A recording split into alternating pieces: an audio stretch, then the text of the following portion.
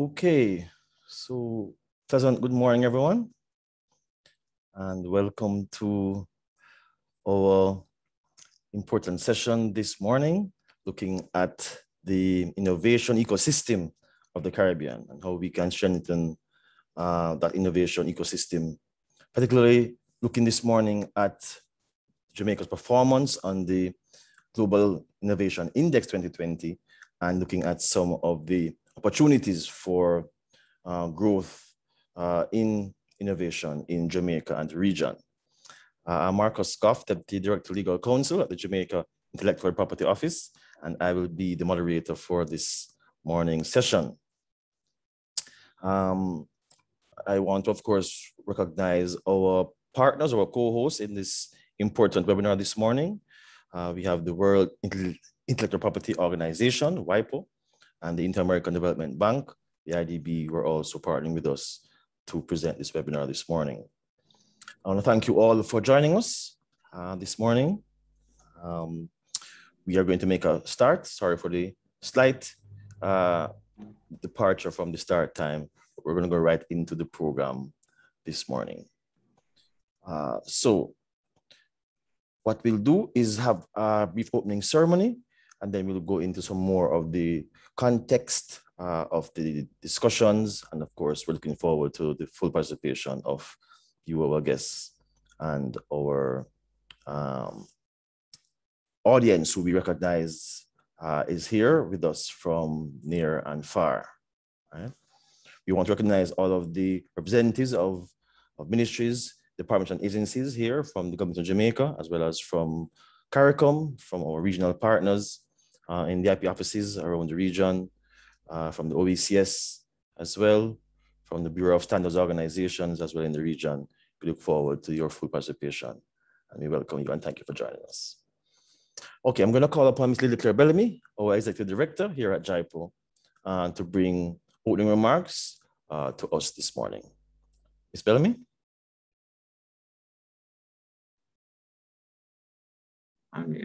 Thank you so much, Marcus, and good morning, everybody from bright and sunny Jamaica. It's my great pleasure this morning to bring opening remarks at this very important session on strengthening the innovation ecosystem of the Caribbean. Marcus did the acknowledgements earlier, but I would like to recognize the Assistant Director General of the World Intellectual Property Organization, a friend of Jamaica, Marco Aleman, who was also with us yesterday, and we look forward to his intervention later in the day. I'd also like to acknowledge the presence from the Regional Bureau of WIPO of Beatrice Amarin and also Carol Simpson. Strengthening the innovation ecosystem of the Caribbean is something that is quite important to us in Jamaica and also to the entire region. The focus of the session today will include, but not be limited to, the importance of the collection of innovation data, how to improve data collection, and why the measuring of innovation is important. And it's also going to focus, which is something that all of us need in the region. And I speak especially to my fellow heads of intellectual property offices to suggest ways that we can improve the measuring of innovation and how this is important to tie in the intellectual property framework with the GDP of our respective economies. I want to just ask persons to cast their minds back to the revised Treaty of Chaguaramas, in particular, Article 6 of that treaty. Article 6 speaks to the objectives of the community.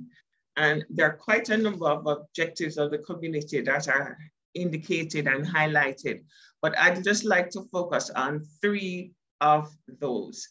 They included accelerated, coordinated, and sustained economic development and convergence, enhanced levels of international competitiveness, and accelerated promotion of greater understanding among the people of the region and the advancement of their social, cultural, and technological development.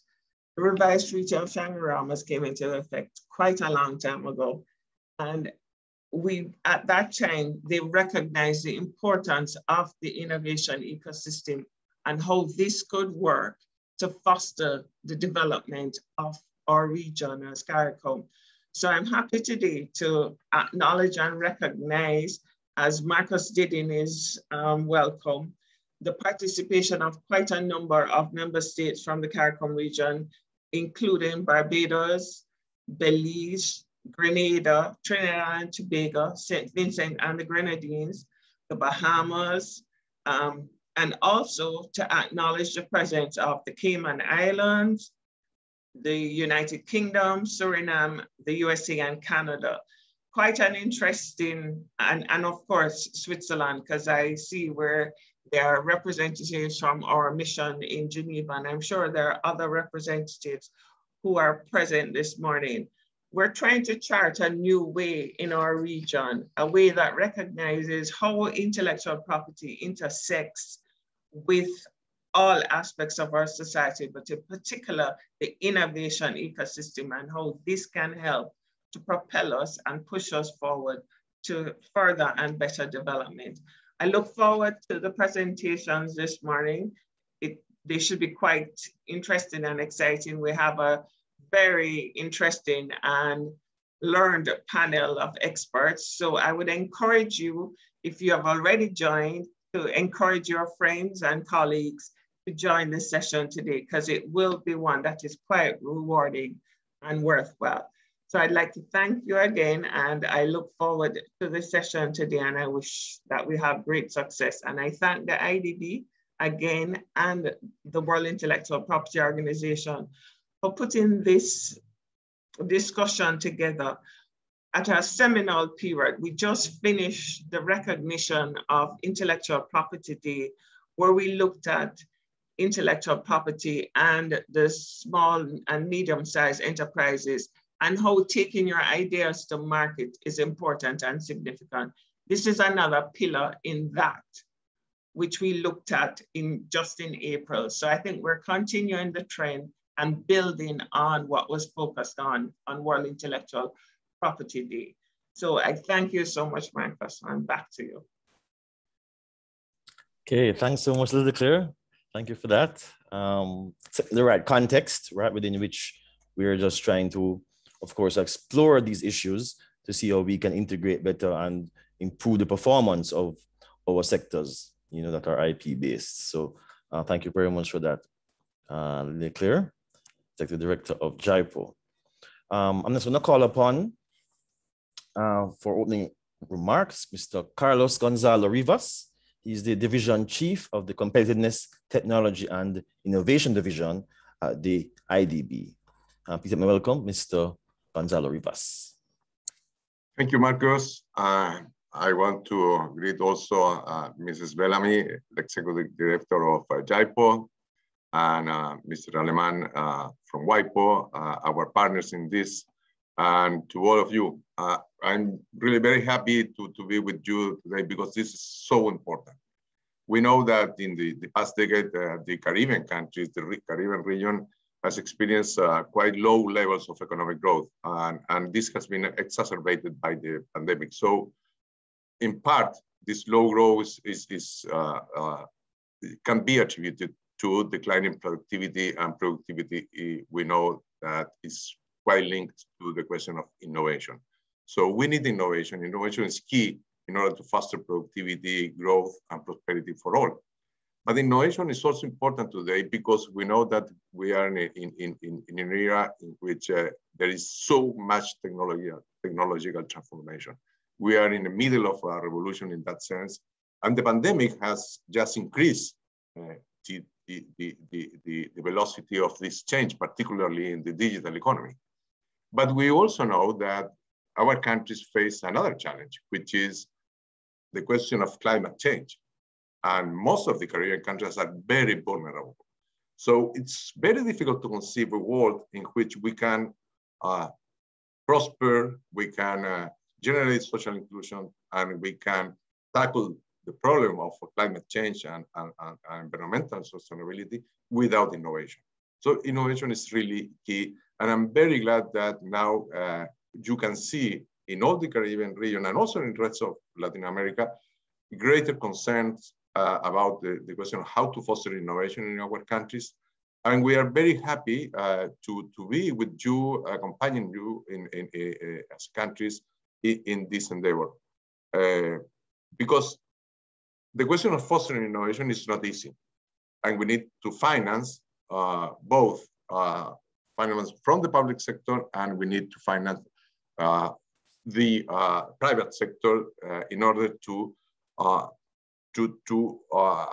really generate an ecosystem that allows the creativity of the people, the creativity of the enterprises to provide the solutions that they can. So for IDB, it is very important to partner with all the governments, and particularly we are very proud to partner today with the government of Jamaica and the Development Bank of Jamaica in a program that is aiming exactly to do that. There is a program now in place in Jamaica, which is boosting innovation, growth, and entrepreneurship ecosystem that is financed through a loan from IDB to the Jamaica government. And what we want to accomplish with this loan, with this program, is basically try to strengthen the capacities of the innovation and entrepreneurship ecosystem of Jamaica. So we are working in all the stage of the life cycle of the enterprises, the enterprises that start from the idea, when they come up as a startup, when they want to grow, and finally, how to diffuse all the technologies that they can create for the rest of the companies in the region. So we are encouraging the use also and the adoption of new technologies, including emerging technologies such as artificial intelligence, big data, Internet of Things, and in general, how to apply these new technologies to different productive processes and services. So we think that through this, through innovation, through entrepreneurship, we can help to solve problems in critical areas, such as climate change, gender inclusion, promoting diversity, and creating productive jobs. So that's the aim. And we are also working with JIPO through a technical cooperation, and we are supporting strengthening the intellectual property ecosystem to increase innovation, competitiveness, and growth in Jamaica. So we are working with the government, we are working with the Development Bank of Jamaica, and we are working with JIPO in this endeavor of making innovation a key component of Jamaica growth. And we are also working with other countries in the Caribbean region. We are very proud of what we are doing with Bahamas in the question of how to foster blue economy. Blue economy offers a number of opportunities for the region. The ocean is there for the Caribbean region, and it's really an important asset. And we need to use science, technology, and innovation to obviously take advantage of those possibilities. And we are also very, very proud of working together with the WIPO in this, because the Global Innovation Index is a very important tool. We have organized other webinars in order to present the results of this index. We consider this index the most serious index that is produced in the world about the question of innovation.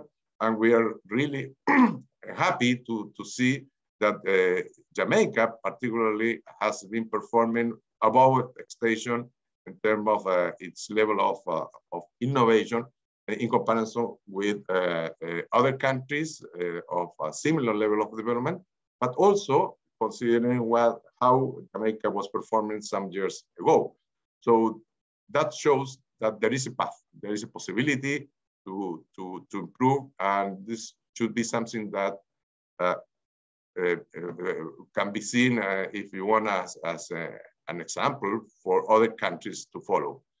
So very, very happy to be here today. I think that this is a very, very important meeting. And I hope that this meeting will lead our region to improve our capabilities for collecting data on innovation, because measuring is very, very important. And just we look forward to continue working with WIPO, with JIPO, and with the government of Jamaica in this. Thank you very much. Thank you very much, sir. Thank you very much for that very passionate remarks. We appreciate the sentiments, and look forward also, of course, to continuing to work with the IDB on these several interesting and innovative initiatives that we have. So thanks again for your support, IDB. Okay, I'm going to now introduce Mr. Marco Aleman to bring remarks. Mr. Aleman is the Assistant Director General for the IP Innovation Ecosystem sector at the World Intellectual Property Organization, WIPO, of course, our longstanding partners in this IP journey. We're very pleased again to have WIPO, who of course produce the GII every year, with us to help explain and share the GII 2020. Thank you very much, Mr. Aleman. The floor is yours. Marcus, many thanks, and thanks for this invitation. Allow me to express our gratitude to the authorities of Jamaica for this very kind invitation to this regional seminar, and to the authorities of all the countries from the region participating here. So, Mrs. Lily Claire Bellarmine, Executive Director, Jamaica Intellectual Property Office, glad to be here with you in this joint activity, and as usual, well done, and congratulations for the work conducted in the area of IP and innovation. Mr. Carlos Gonzalo Rivas, Division Chief of the Competitiveness, Technology and Innovation Division, Interamerican Development Bank. We are also very proud of this partnering exercise in the organization of these activities in the region with you, and looking forward for many of those occasions to join efforts for the benefit of the member states in the region. To some of the agencies participated in the panel, Mr. Harold Davis, Deputy CEO, Jamaica Business Development Corporation, Mr. Cliff Relay, Chief Operating Officer, Latin American and Caribbean, New Leaf, Canada, Professor Honorable Errol Morrison, scientist, biochemist, and physician, representative of regional organizations, in particular, strong appreciation to CARICOM, the Organization of Eastern Caribbean States, Caribbean Export Development Agency, and the different national agencies involved. The representative of the different Caribbean IP offices and authorities participated in the meeting, and finally, my WIPO colleagues, both Carol and Lorena, that have been the main driver from our side for this to happen. And of course, Sasha, that you know very well, not only lead the important work of the organization in terms of the Global Innovation Index, but have been very much involved in the organization of this activity. Allow me to say a few words, and before passing the floor to those that are going to discuss the substance of the meeting of today. I did mention recently that something that struck WIPO's attention have been the way in the last decade global economy have been struggling to sustain higher economic growth. And in that regard, despite those difficulties, the world have unseen level of innovation and creativity that have been unprecedented. And the role IP play, without any doubt on that, is very important. Not only in traditional innovation activities where technology plays a very important role, or in market-related activities with patents, trademark, design and other play a very important role, but also in the important component of creativity. And we know how creativity have been playing a role in the place some of the Caribbean countries are getting in the Global Innovation Index. And this is important because sometimes, since the Global Innovation Index refers to innovation, a lot of people may think creativity is not there. And creativity certainly is one of those indicators carefully considered in giving the different rankings. But who drives innovation? And who is driving this unseen level of innovation and creativity? Well, few actors are key. Let's start with the firms and private actors. We, in the Global Innovation Index report, it refers to 2,500 big firms worldwide driving innovation from the private sector perspective. Those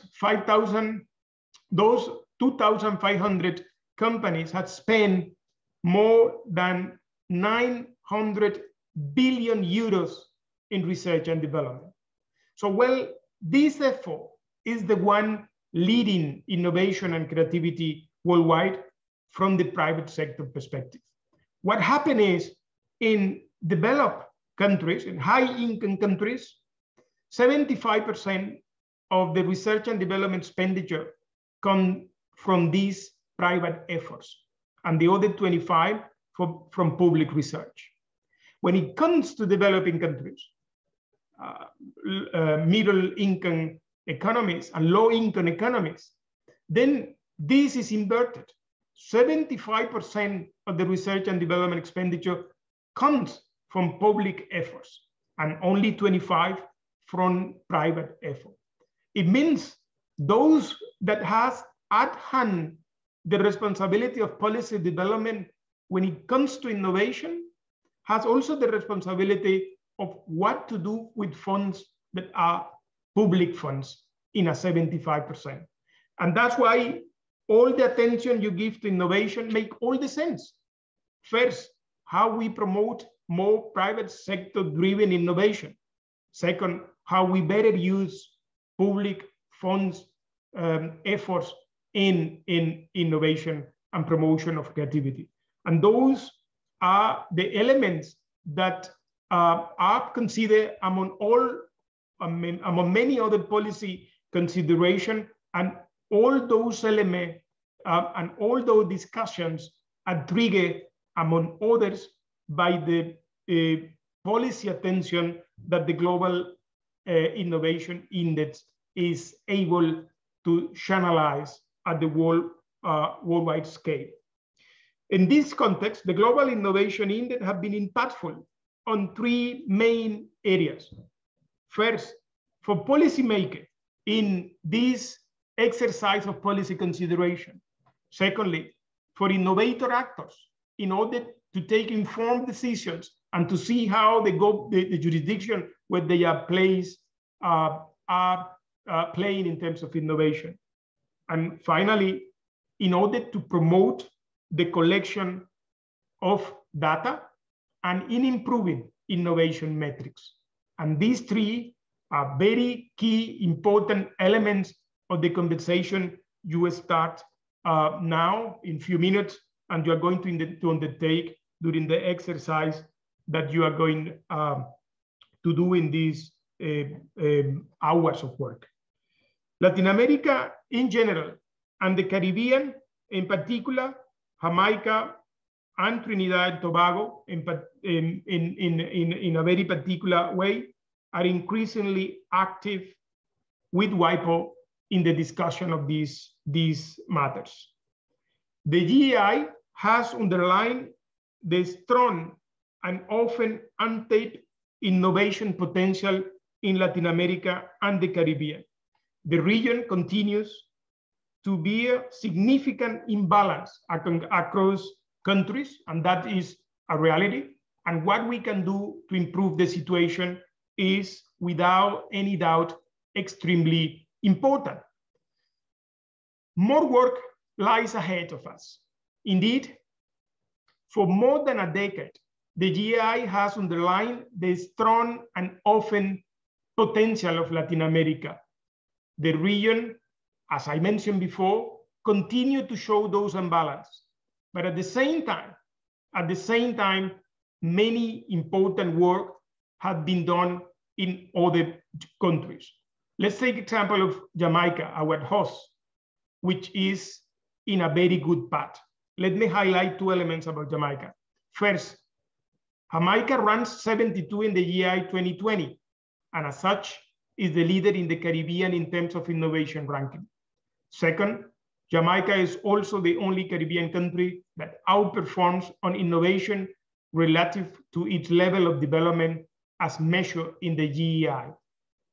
So the strong creative sector of Jamaica and the strong performance in other areas, as I mentioned in other meetings we have in this regard, in terms of, for example, institutions, in terms of trademark and other, has without doubt played a very important role in the place Jamaica is taking.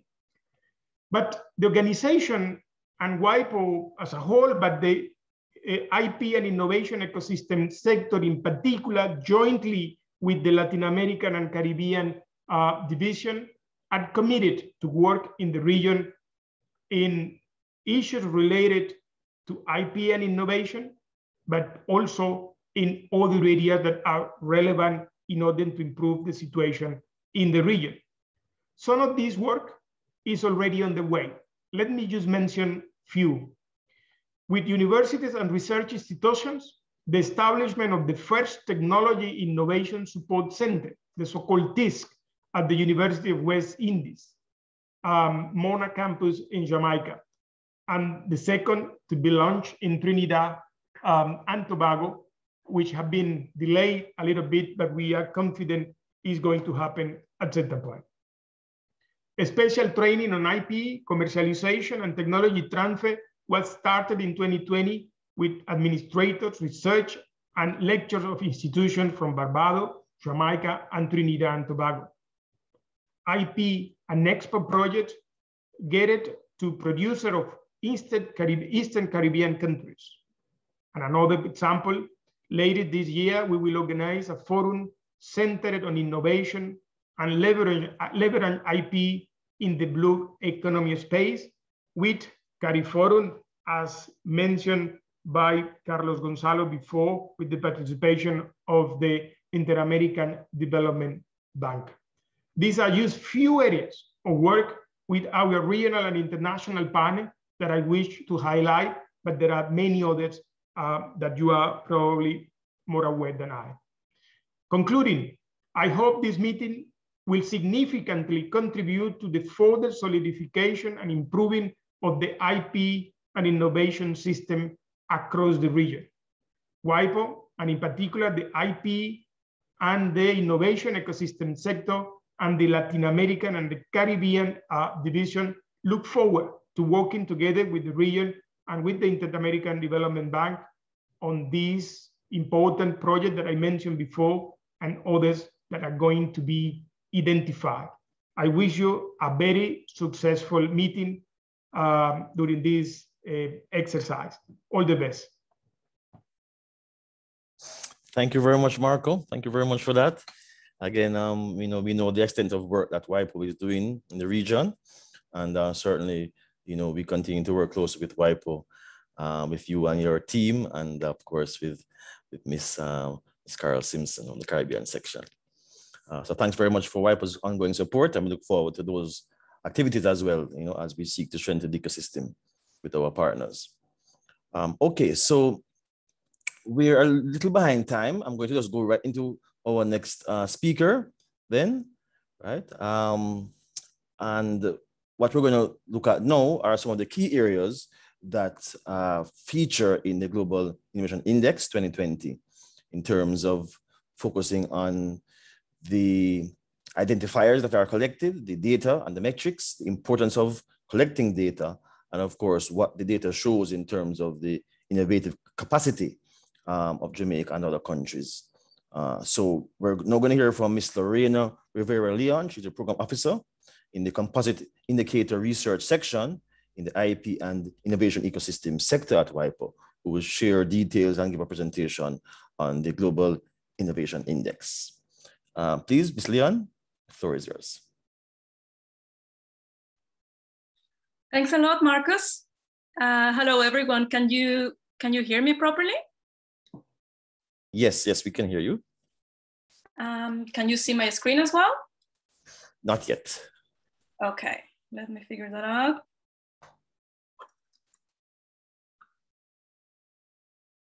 Okay.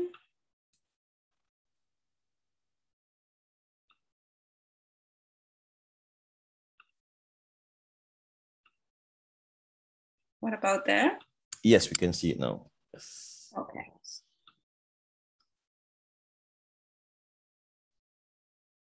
Okay.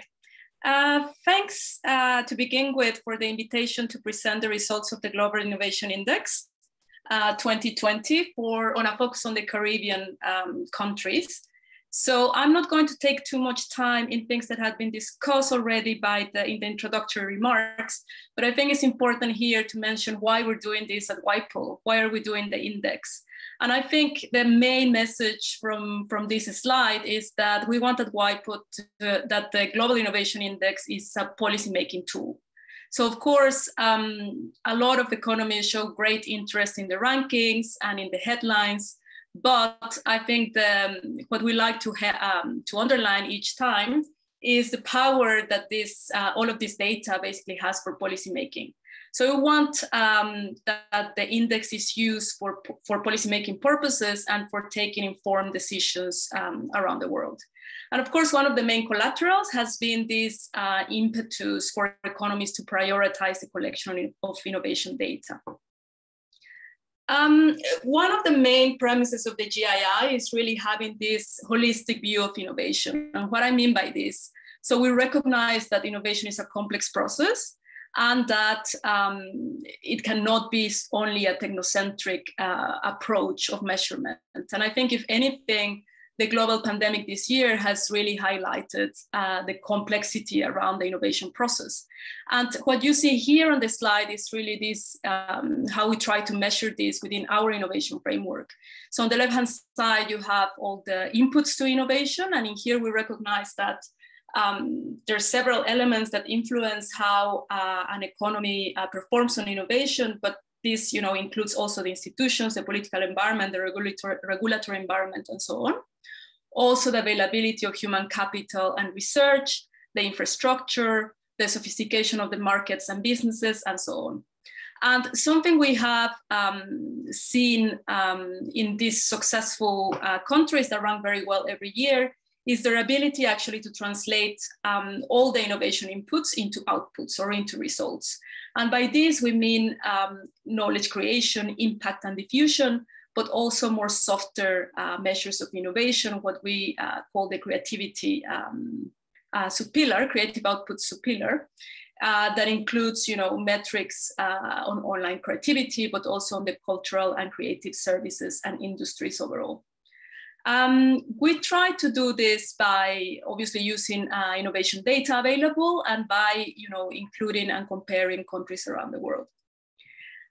So before I go into the details, I think it's important to look a little bit or to put this discussion into context, because I think we are living unprecedented times, as Marco and Gonzalo highlighted in the beginning.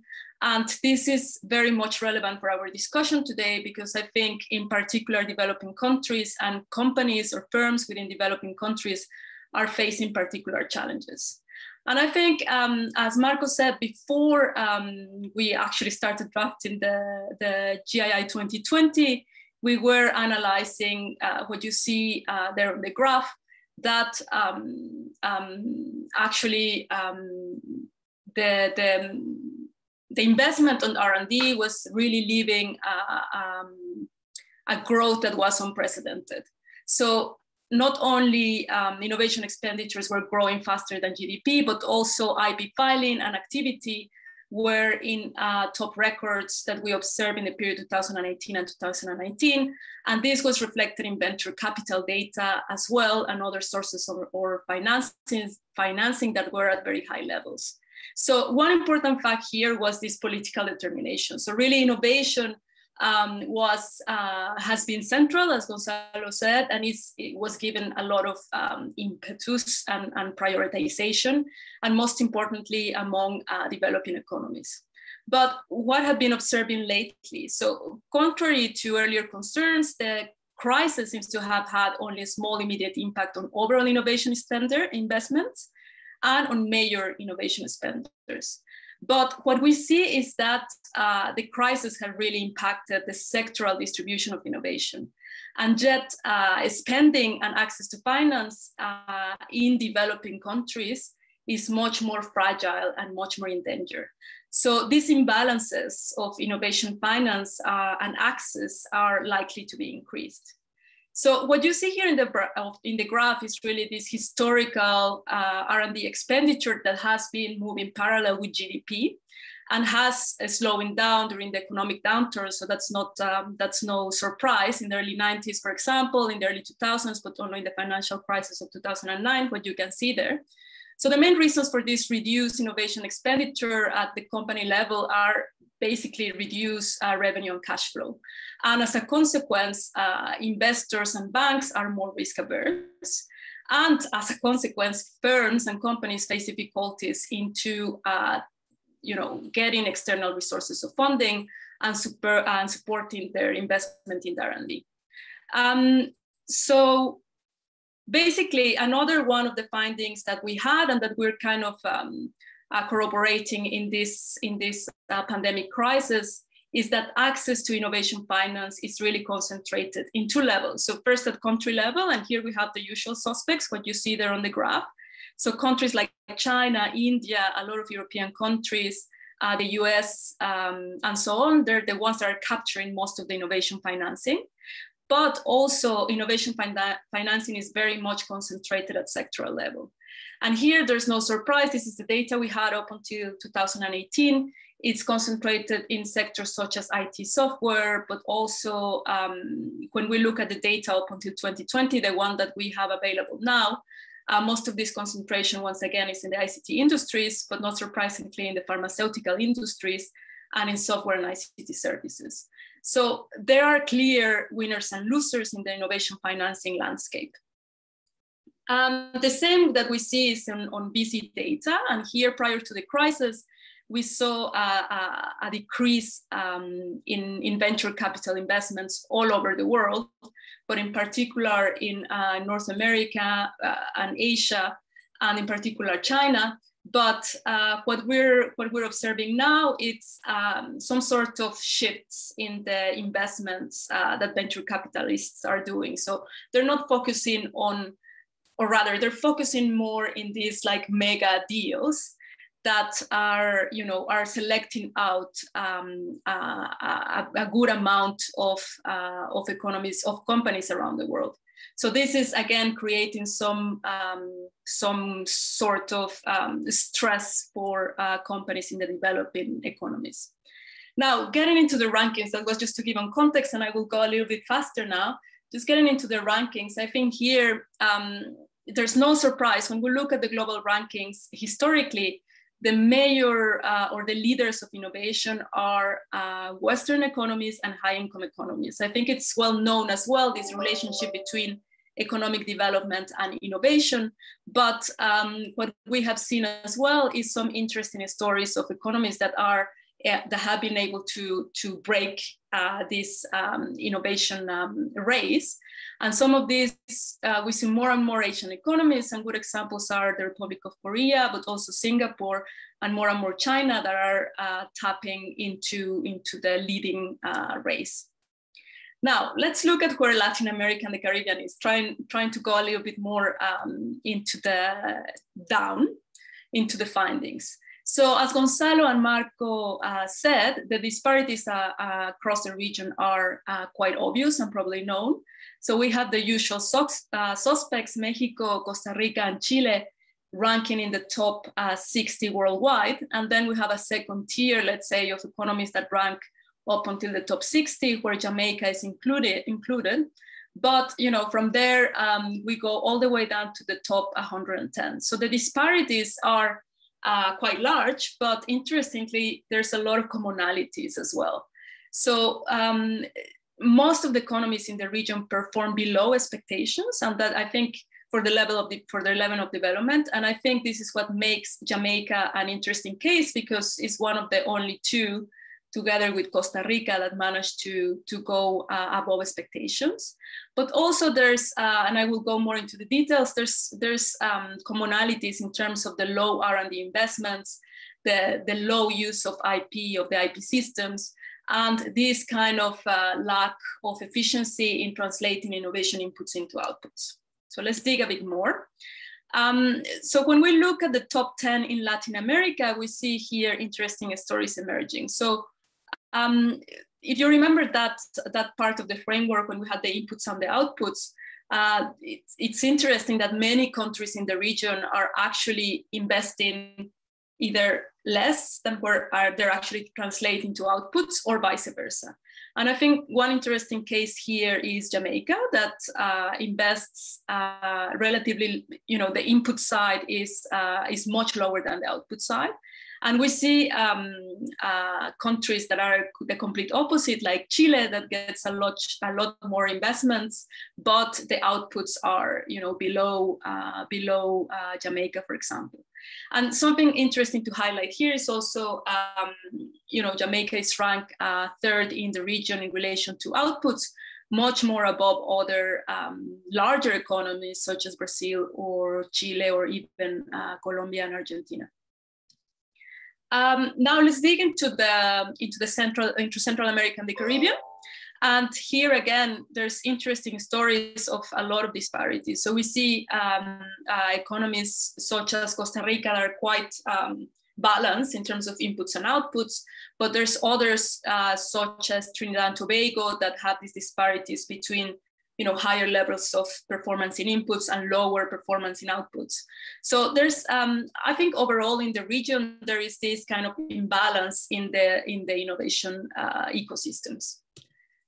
And then something that mentioned, I think Gonzalo mentioned it as well, but we also discussed yesterday, is this kind of stagnation, as we can say, in the region. So while we see other world regions going up in the rankings and having a lot of more dynamic transformations, something common for the Latin American region has been this slow decrease actually in the overall score of the ranking. And the score is the sum of all these data in the pillars once we aggregate all the indicators.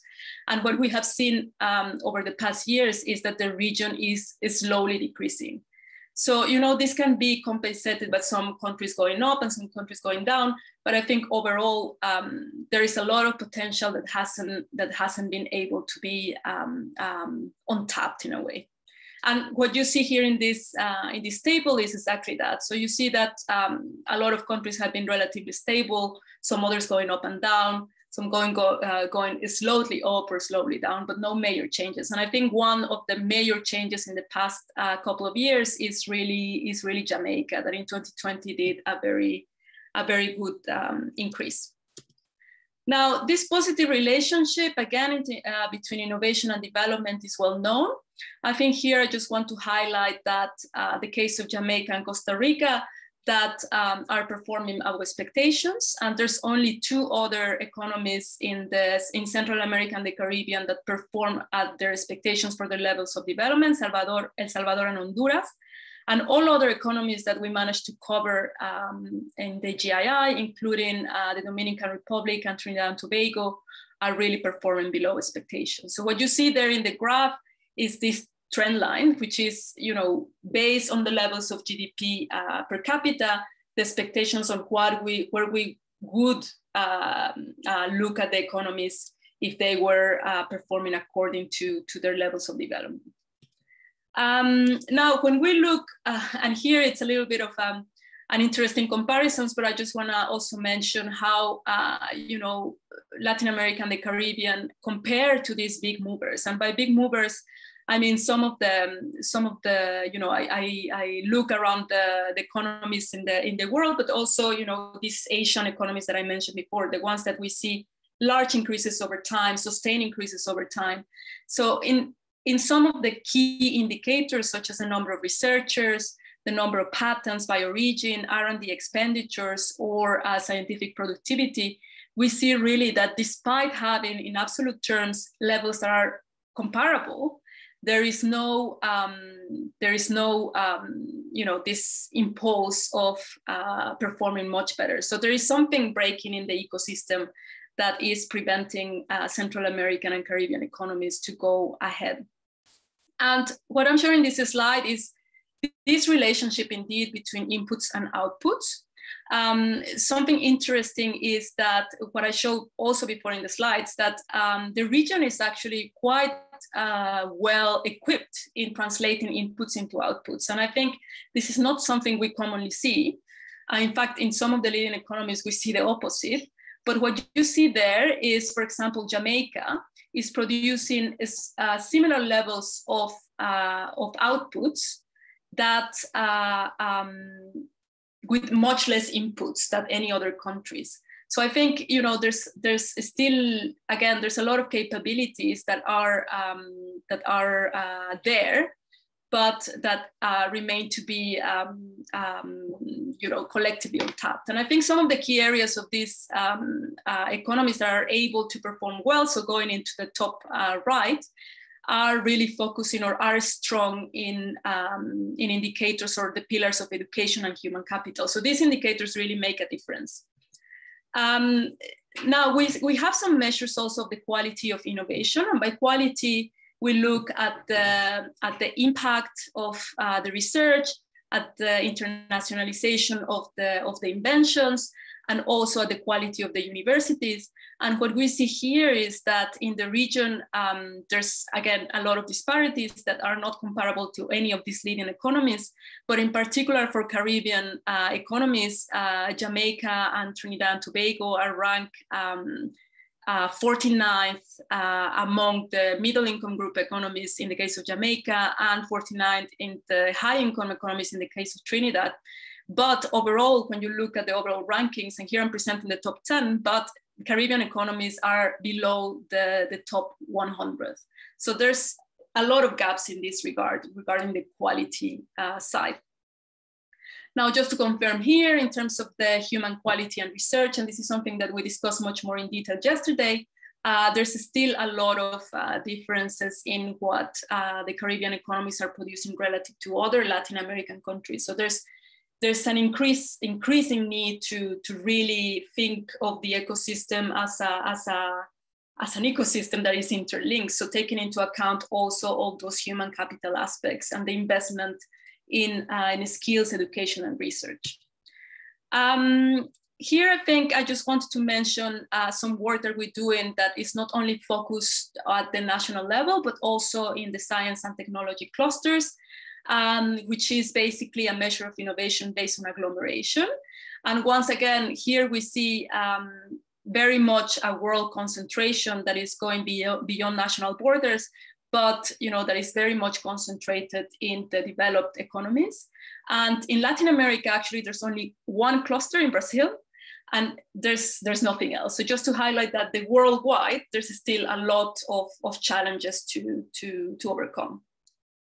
With regards to scientific productivity, the same, and this is just to give an idea that, and here we have a little bit more data for Caribbean economies of the scale of the productivity. And I know, we have to scale the indicators to make them comparable across countries, but basically what we're showing here is that even in absolute values and scale values, the productivity of the region is relatively low.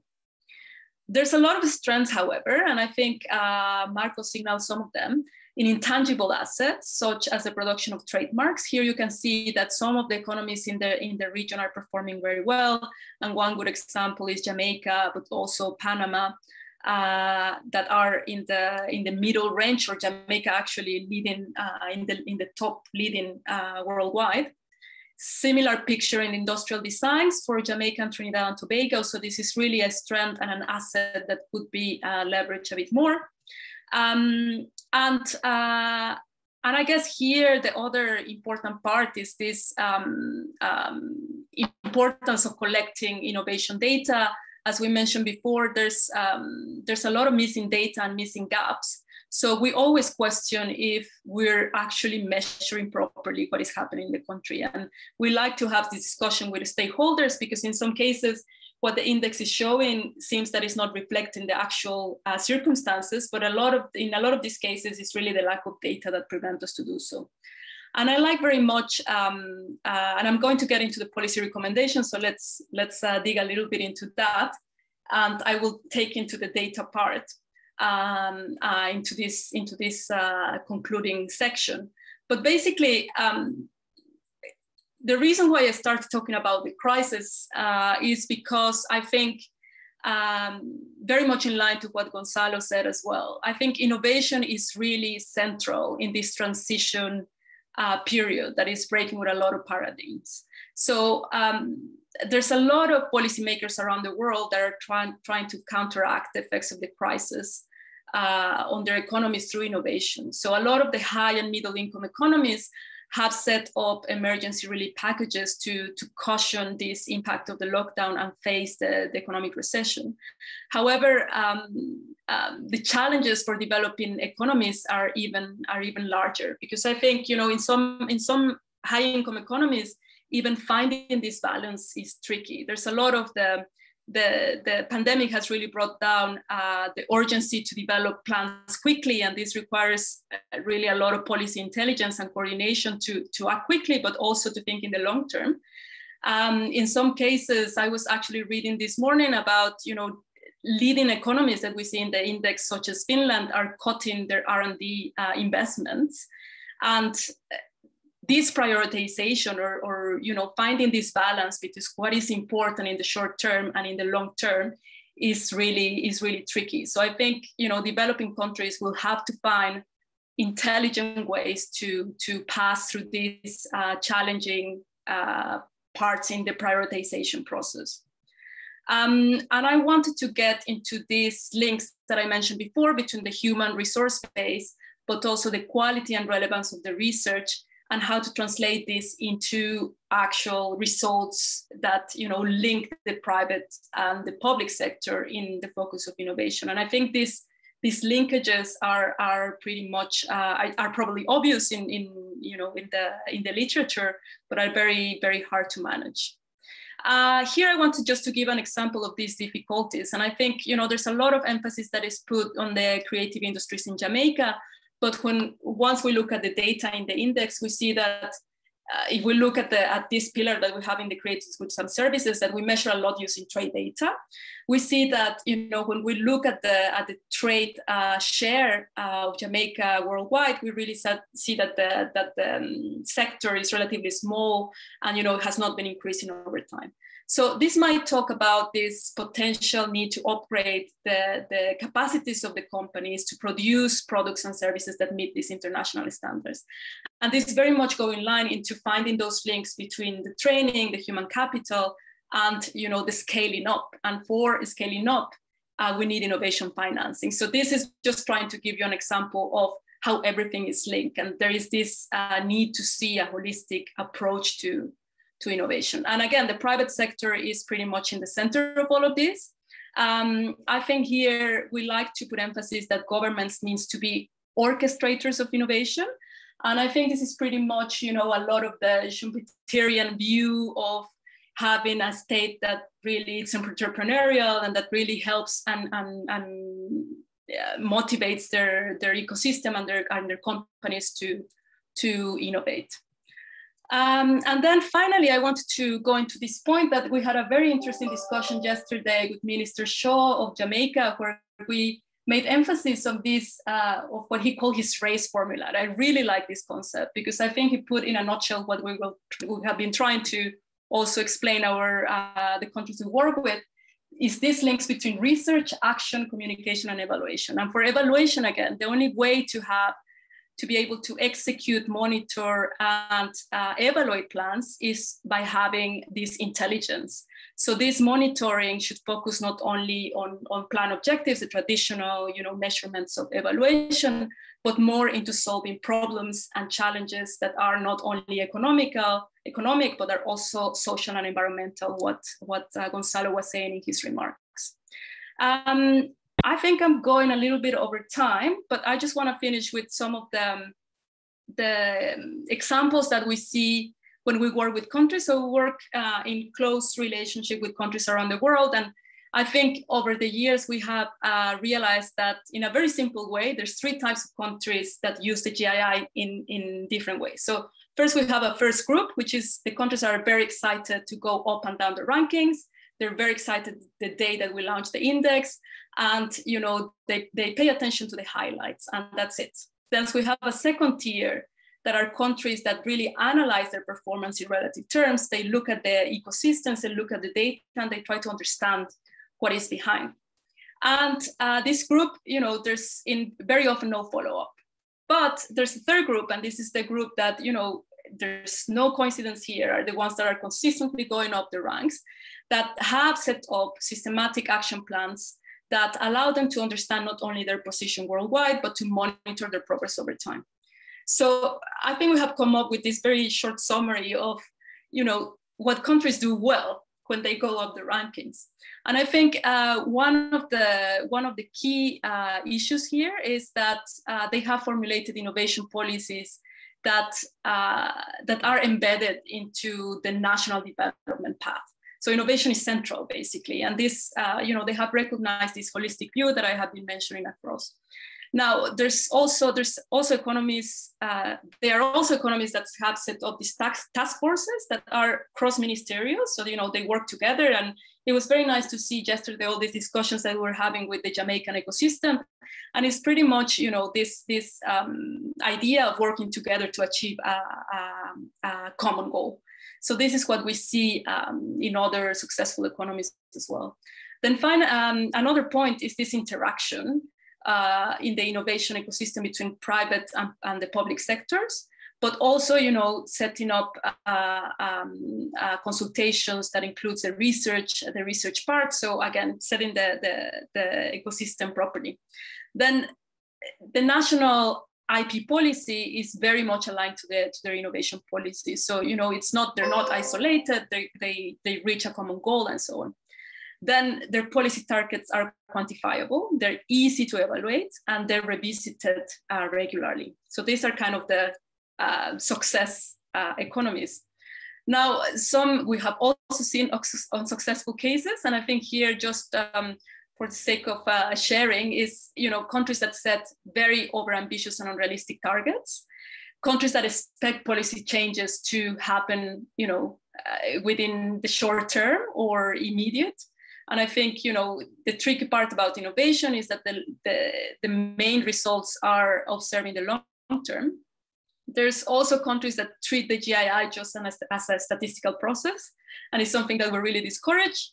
And finally, this long-term view of innovation that goes between 3 to 5 years and thinking in the long term.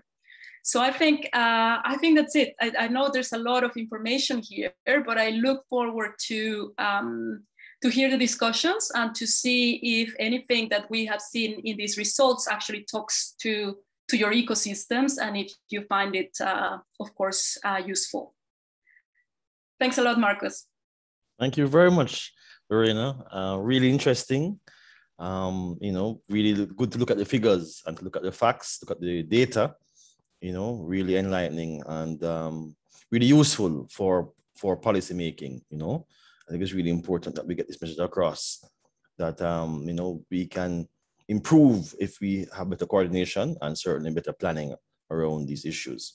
But I'm on leave space for discussion. So thanks, Lorena. And I'm going to invite Ms. Kayla Grant, who is Senior Sector Associate at the Competitiveness, Technology and Innovation Division of the Interamericano Development Bank, and a friend of JIPO, to present now on case studies and lessons as it relates to innovation and strengthening the ecosystem from other countries. So Kayla, over to you. Okay, great. Thank you so much, Marcus. Are you seeing the presentation, just to make sure? Yes, we are. Okay, because I'm not. Okay, excellent. Thank you so much, and good morning or good afternoon in some cases to everyone.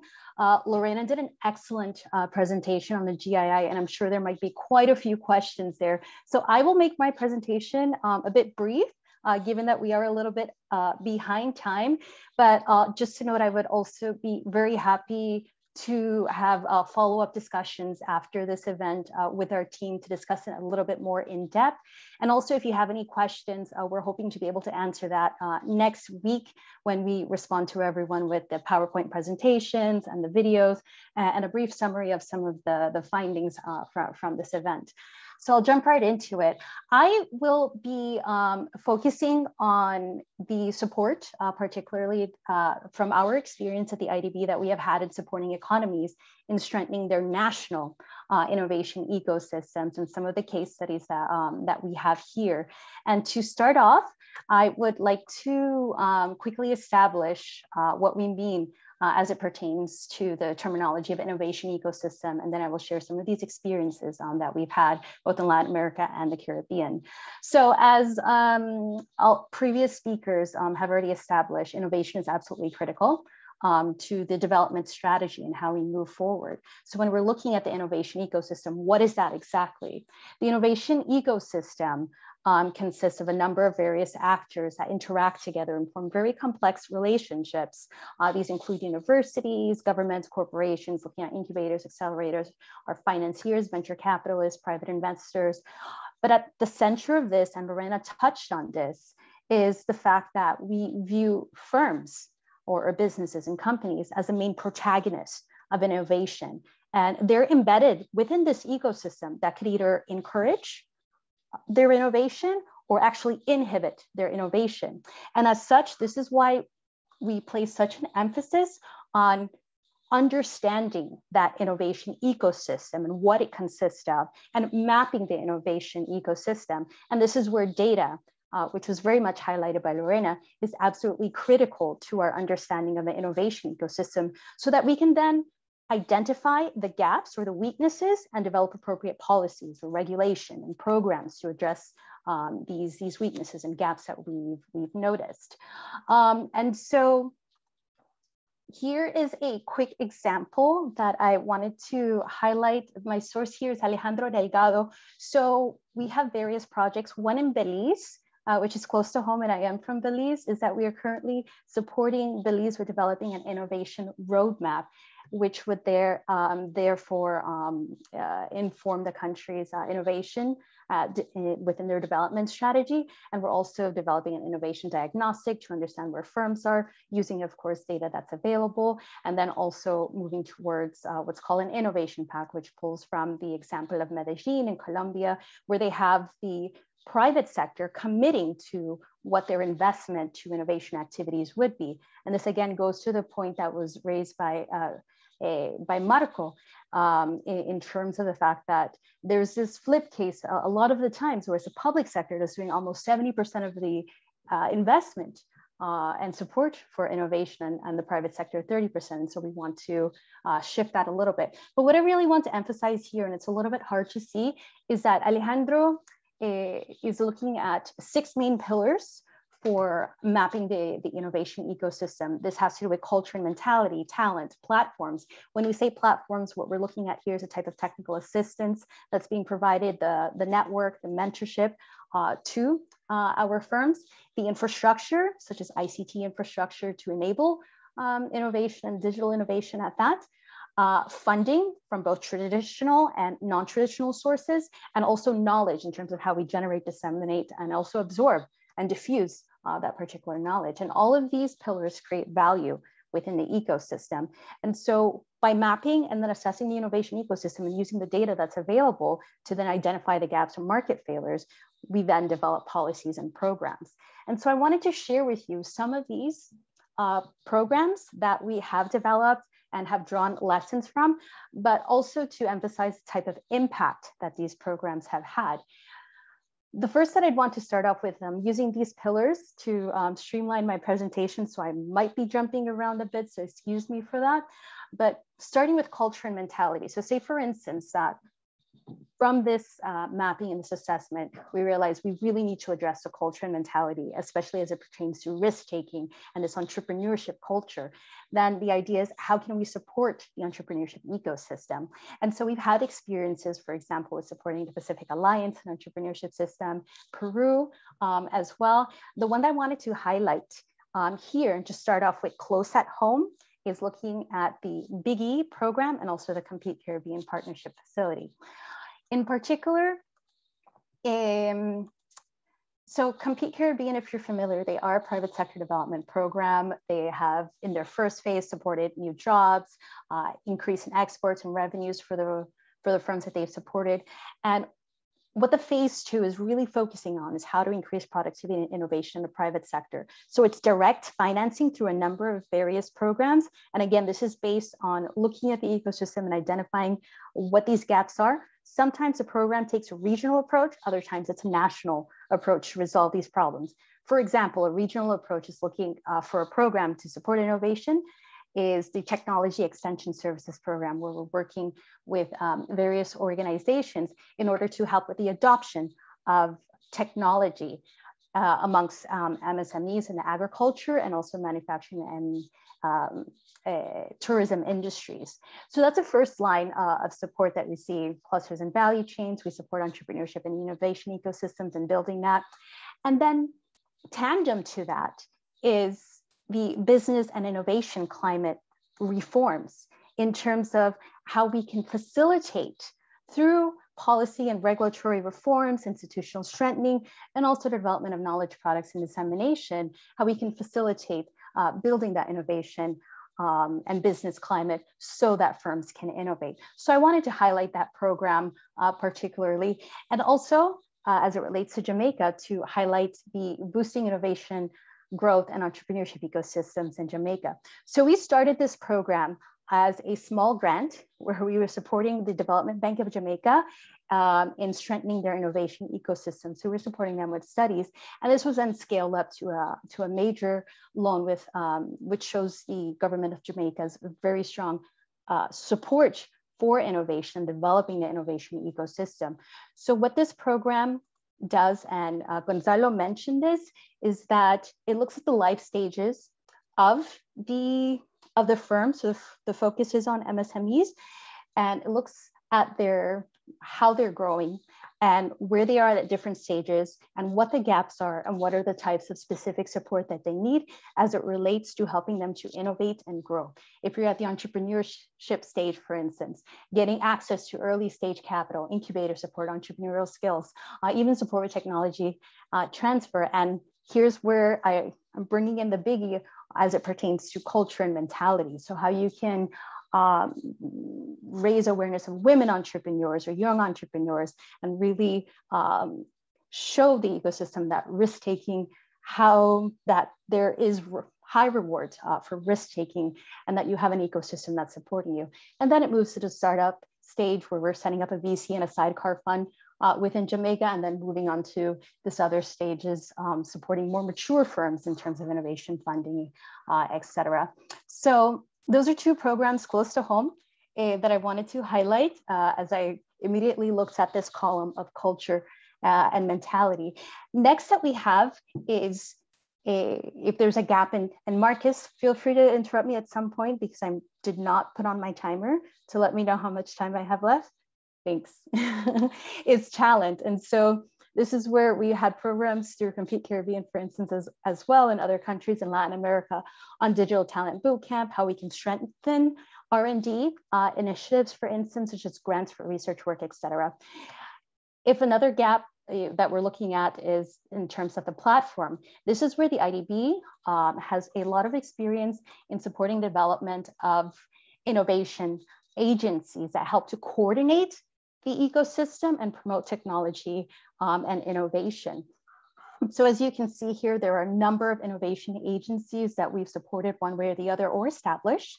And the one that I wanted to highlight actually is ANI.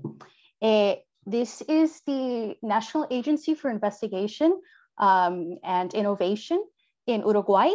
And this is an investment over 10 years that has supported training, incubation, seed capital, R&D platforms human capital development, etc.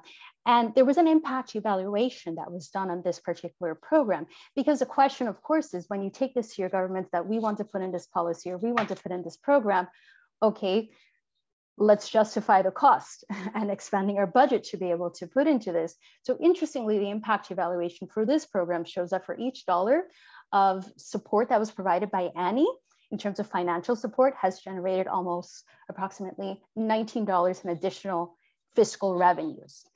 And the fact that 20% of these firms are more likely to export innovative products, and that businesses supported were 3 times more likely to invest in innovation. So this is the reason why data is so critical and so important to our work. And I really want to emphasize and encourage that we work together to continue seeing how we can push this forward. There are several other cases that it could cover, but I'm going to jump to the end now.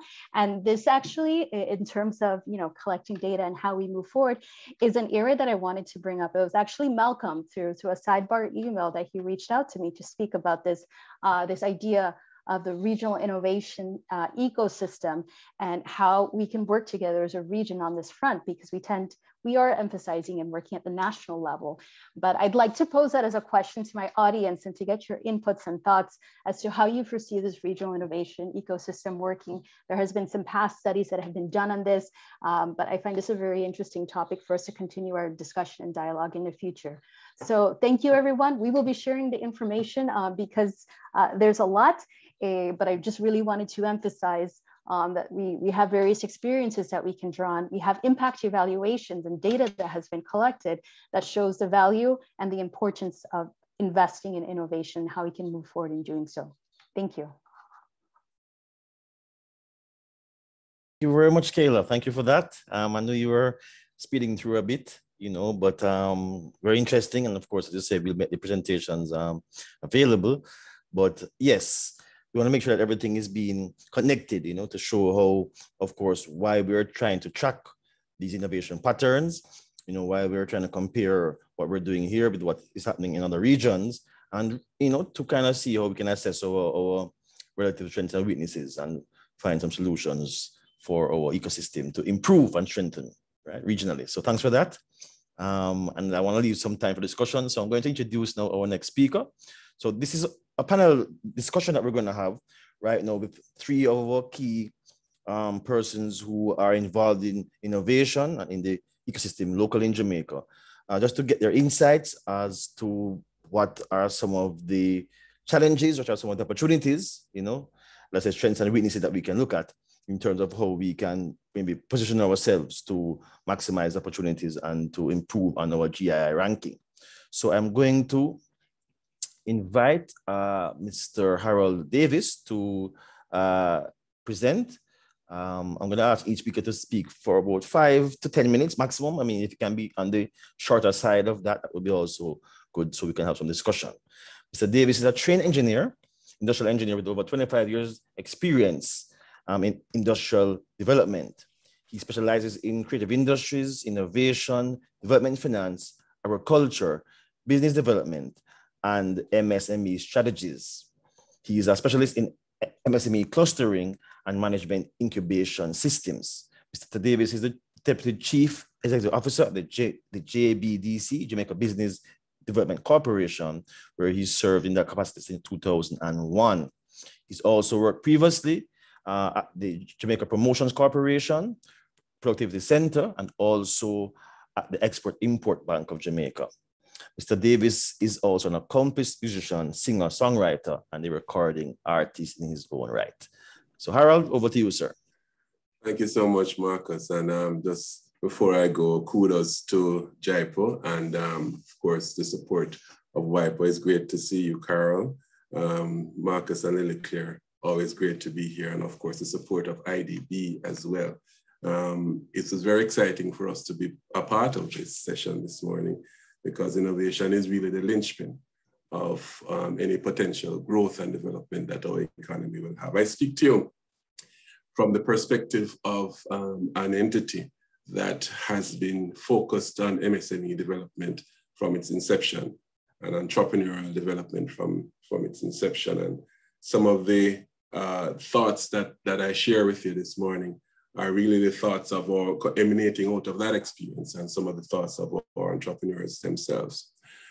I believe, let me just state fundamentally, I believe that Jamaica has a potential to be the innovation superpower of the Western Hemisphere.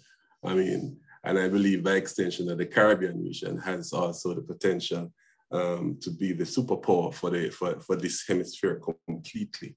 If you look at the Global Entrepreneurship Monitor, you'll see that Jamaica constantly ranks in the top 5. We don't reach the top 10 in terms of being most entrepreneurial. And you know that innovation is a critical ingredient in the whole entrepreneurial journey.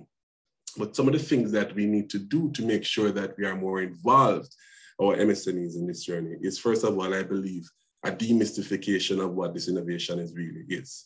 And there are a lot of myths that are around that and unfortunately crowds the space. Innovation, for instance, is not tech per se. Tech enables innovation, and in many instances, innovation creates the tech which we now use as tools to create further innovation. So it's not tech. It's not also synonymous with creativity. It's not interchangeable. Creativity spurs in innovation and creates a foundation for the movement and the growth of innovation, for instance. The other thing is that sometimes we use the words innovation and research and development and things of that nature, and we use it in the context that it should only be explained if we have 2 or 3 degrees. We need to break it down and have persons understand that research is what you do on a daily basis in your business. Business development and product development also is what you do on a daily basis to make sure that you're adding value constantly to your business client. And sometimes we're guilty of that.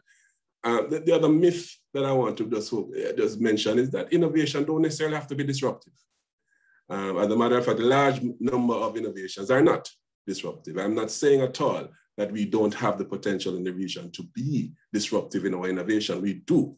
And as a matter of fact, we are guilty of perhaps not celebrating sufficiently some of the disruptive innovations that we are guilty of. Like, for instance, the handcart. Those of you in Jamaica would know that the handcart in the market downtown is a major innovation that has rocked the world. The steel pan in Trinidad, for instance, is a major disruptive innovation, again, which we don't celebrate sufficiently. But the point I want to make, however, is that really incremental innovation is what we ought to be focusing on in our business development strategy on a daily basis. They have this nomenclature where it says that innovate or die.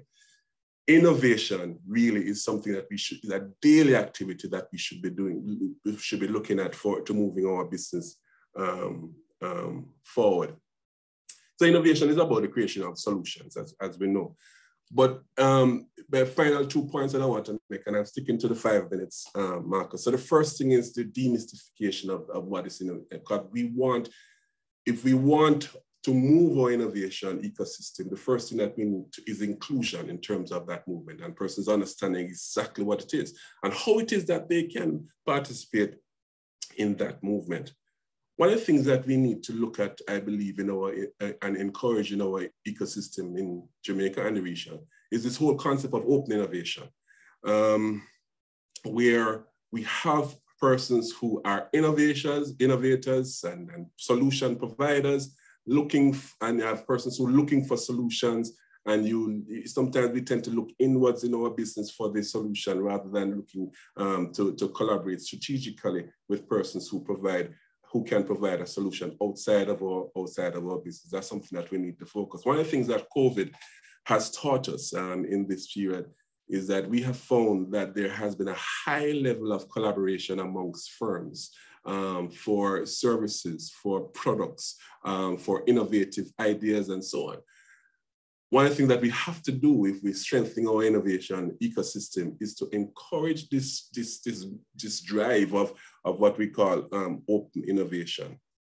The other thing that I want to mention is that the clear role of government. No, there are several roles that the government should have in terms of innovation, but one of the key things that our government should focus on and ought to be focused on as a driver of innovation is smart government. In Jamaica, we call it join-up government.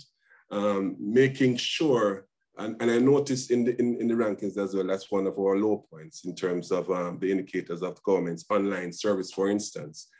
We have to make sure that we have smart government, that our solutions that we provide as government are smart, effective, and efficacious in terms of the solution itself that is provided. Another role of government is connecting the dots, and connecting the dots in the ecosystem is a very important role, because here we need to be leveraging the strengths as identified by the GII of the country, and seeing how it is that we can coordinate strategically to make sure that the weaknesses are also dealt with.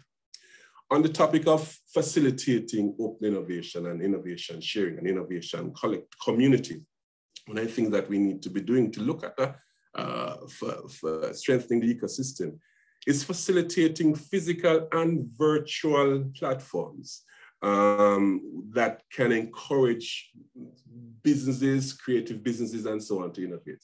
Yes, incubators, yes, accelerators, but more than that. Things like design labs, for instance, that you know, designers can come into a space and look at potential solutions for themselves and also for big businesses as well.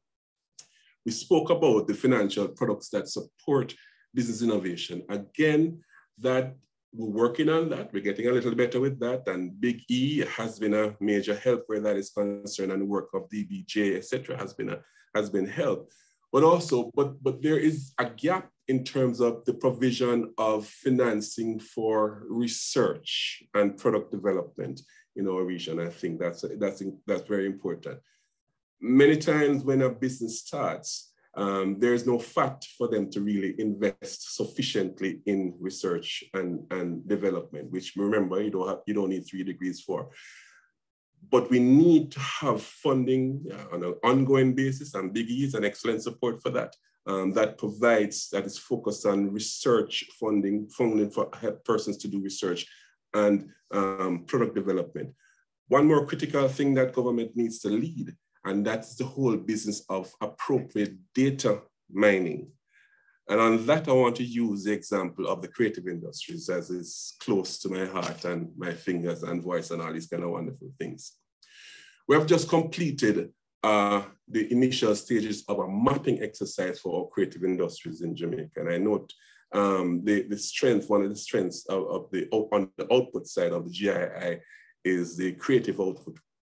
But the truth is that there is no finite empirical data on the creative industries as it relates to who is in it, the specific value to GDP, the continuous valuation of that value to GDP, the data mining conduits, and so on, even the validation framework within our Statistical Institute of Jamaica needs some working on in terms of to be able to collect that information. We have concluded the first phase of the mapping exercise. We're going into the second phase now, supported by UNESCO and some other great partners of ours.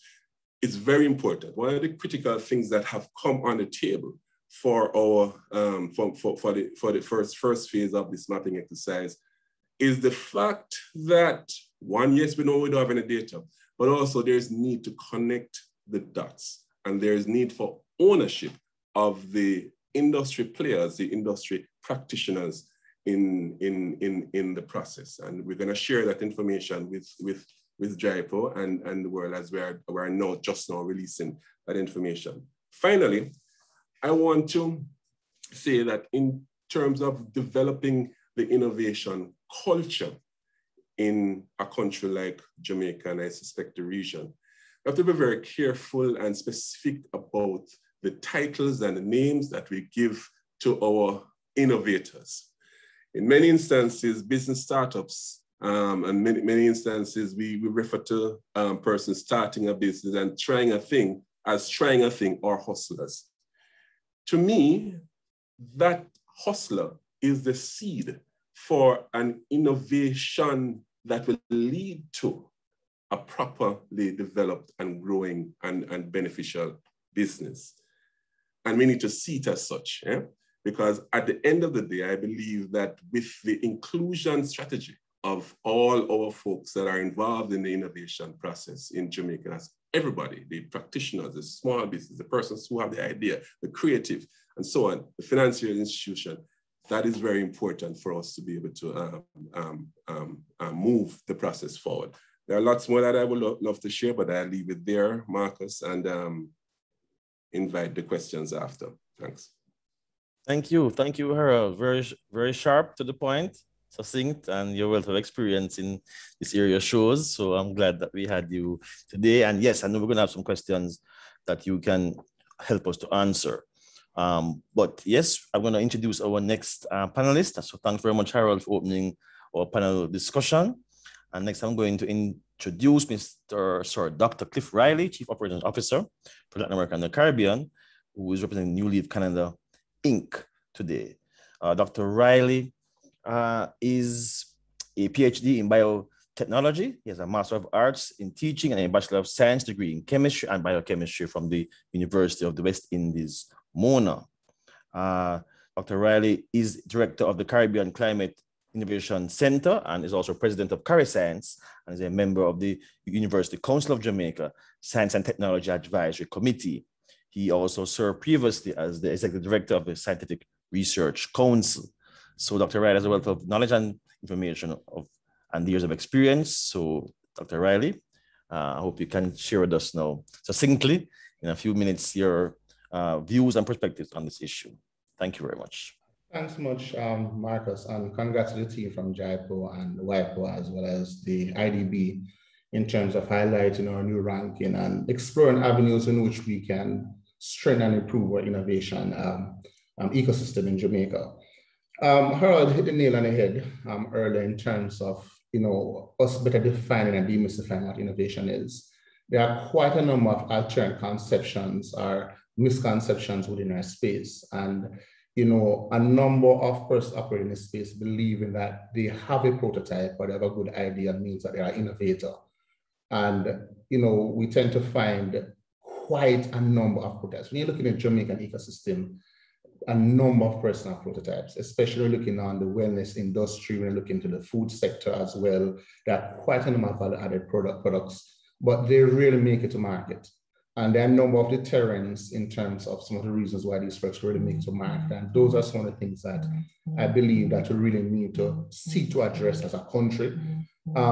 First and foremost, I must highlight we're a very, very strong IP system in Jamaica, a very strong intellectual property system in Jamaica. Lily Claire and her team has been doing a fantastic job.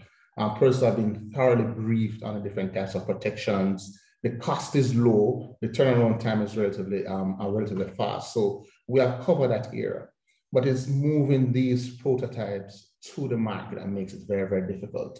And we have to find a way to get that done. How do we move from all these prototypes? How do we move our entry-level entrepreneurs from our incubators and our accelerators to the actual market space? Because that is where you're going to have a significant increase in terms of the output from innovation. One of the areas that I think will play a major role there is in terms of facilitating, developing, implementing a formal innovation management and supportive system. And with the wealth of knowledge and expertise we have within the Jamaican space, as well as the breadth of our partnerships, we should be able as government and private to see how are we going to frame our innovation management system to support our entrepreneurs. Because we're not short on ideas. We have one of the most creative population, and I mean regionally, throughout the Caribbean in the world. Harold spoke about our hand cards. We are seeing motorized hand cards just flying past us on the roads now. Our bicycles are now becoming motorized. I was quite intrigued. I went to Trinidad about a couple of years ago and realized that they had these packets, these packs you could purchase, attach it to your bicycles, and they're now motorized. So we are very, very creative. How do we facilitate? How do we support and harness that creativity and bring persons into the mainstream innovation space? One of the things I've been seeing in Jamaica over the past years is a flurry of investment in R&D. And you're seeing quite a lot in the wellness-related industries, and a lot of it's driven by the endemic plants within Jamaica, the medicinal benefits of our plants in Jamaica. And I know Prof. Morrison may touch on some of those in terms of nutraceutical space. but then the supportive framework is not really there to move those products from the prototypes to the international market space. And we have seen so many of our entrepreneurs and some of the R&D entities having their products manufactured overseas, have them registered overseas, and then imported into Jamaica with Jamaican inputs, because they tend to find that there's supportive and regulatory framework to have their products developed as well as registered in the US is far easier than in the Jamaican space.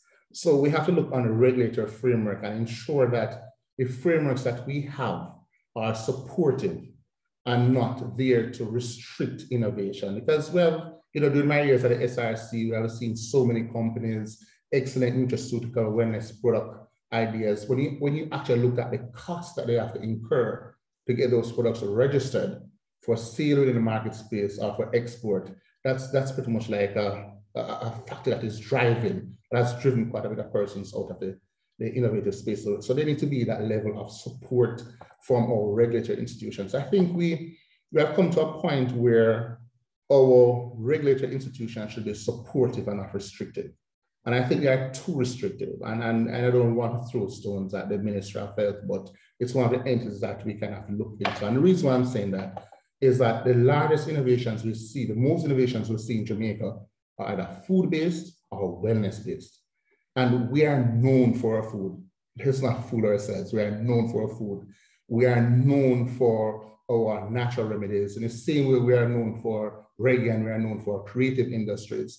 We have to harness those and see our best to get things flowing. So the supportive framework from our regulatory bodies, our oversight bodies is really, really important. And because we have private sector investing heavily in R&D, it's not just a lack of funding from government anymore. There are many private sector institutions pumping in significant amount of funds within the institutions, but there are some delays in moving forward with the regulatory frameworks that exist within our spaces as well. Another area that we kind of have to look into, Harold hinted at it earlier, we need to see how we can mend or address that trust issue, address that trust factor. And this is why. A number of our micro and small enterprises have brilliant ideas, but they are fearful that persons will move their ideas or move ahead faster than they are able to if they partner with larger institutions. So we have to find a way to bridge that gap with the micro and small enterprise. And hey, guess what? If we have you working closely with the Caribbean Maritime University's Innovation Unit in Engineering, it is a partnership. Nobody's moving away with your data or with your product. If you're working with the JBDC or the Stanford Research Council, these institutions are there to support it. They have no interest in taking your product and moving it to someone else. So trust remains one of the issues. And because of that lack of trust, we find a number of micro and small enterprises trying to do everything on their own. They won't approach the venture capitalists, won't approach entities for any financing because they're so fearful. So at some point, as we demystify what innovation is, we just so we can address that trust issue. And we have to look also on a third tier in terms of supportive systems, frameworks, and institutions that will allow for the manufacturing. You have a wide array of products. So when I look at the SRC, we're developing like about 70 to 80 new products every year, but only 2 of those products made it to the market space. So persons sat on those products because they couldn't find entities to co-manufacture. When you look on the wellness space, it's even worse. Our local pharmaceutical companies, they find it difficult to manufacture for micro and small enterprises. So they have very good innovations, but these products can't be manufactured. So they can't be exported. They can't drive or impact positive on the economy. And that is one of the driving forces why so many Jamaicans go overseas, manufacture their products, register them, then import and sell them back in the Jamaican market space. So we have to look in terms of those supportive frameworks. How do we support the co-packaging, have our pharmaceutical, nutraceutical, larger companies with resources to better assist the micro and small enterprises who have good ideas and very good products and have a very drive to play a major role in innovation system to support they getting their products onto the market space. I'm talking about high quality, effective products to the market space. So trust is really important. The support from private sector in co-packaging, the support from government in terms of the supportive regulatory framework, not just the framework to just shut down companies that don't comply, but to support institutions to get them to a level that they can reach the requirements and the standards that are established, will take us a very, very far way in driving and supporting innovation. And lastly, the area I want to mention is that we have a big misconception with research in Jamaica. We treat research broadly. We are not placing enough emphasis on research for development.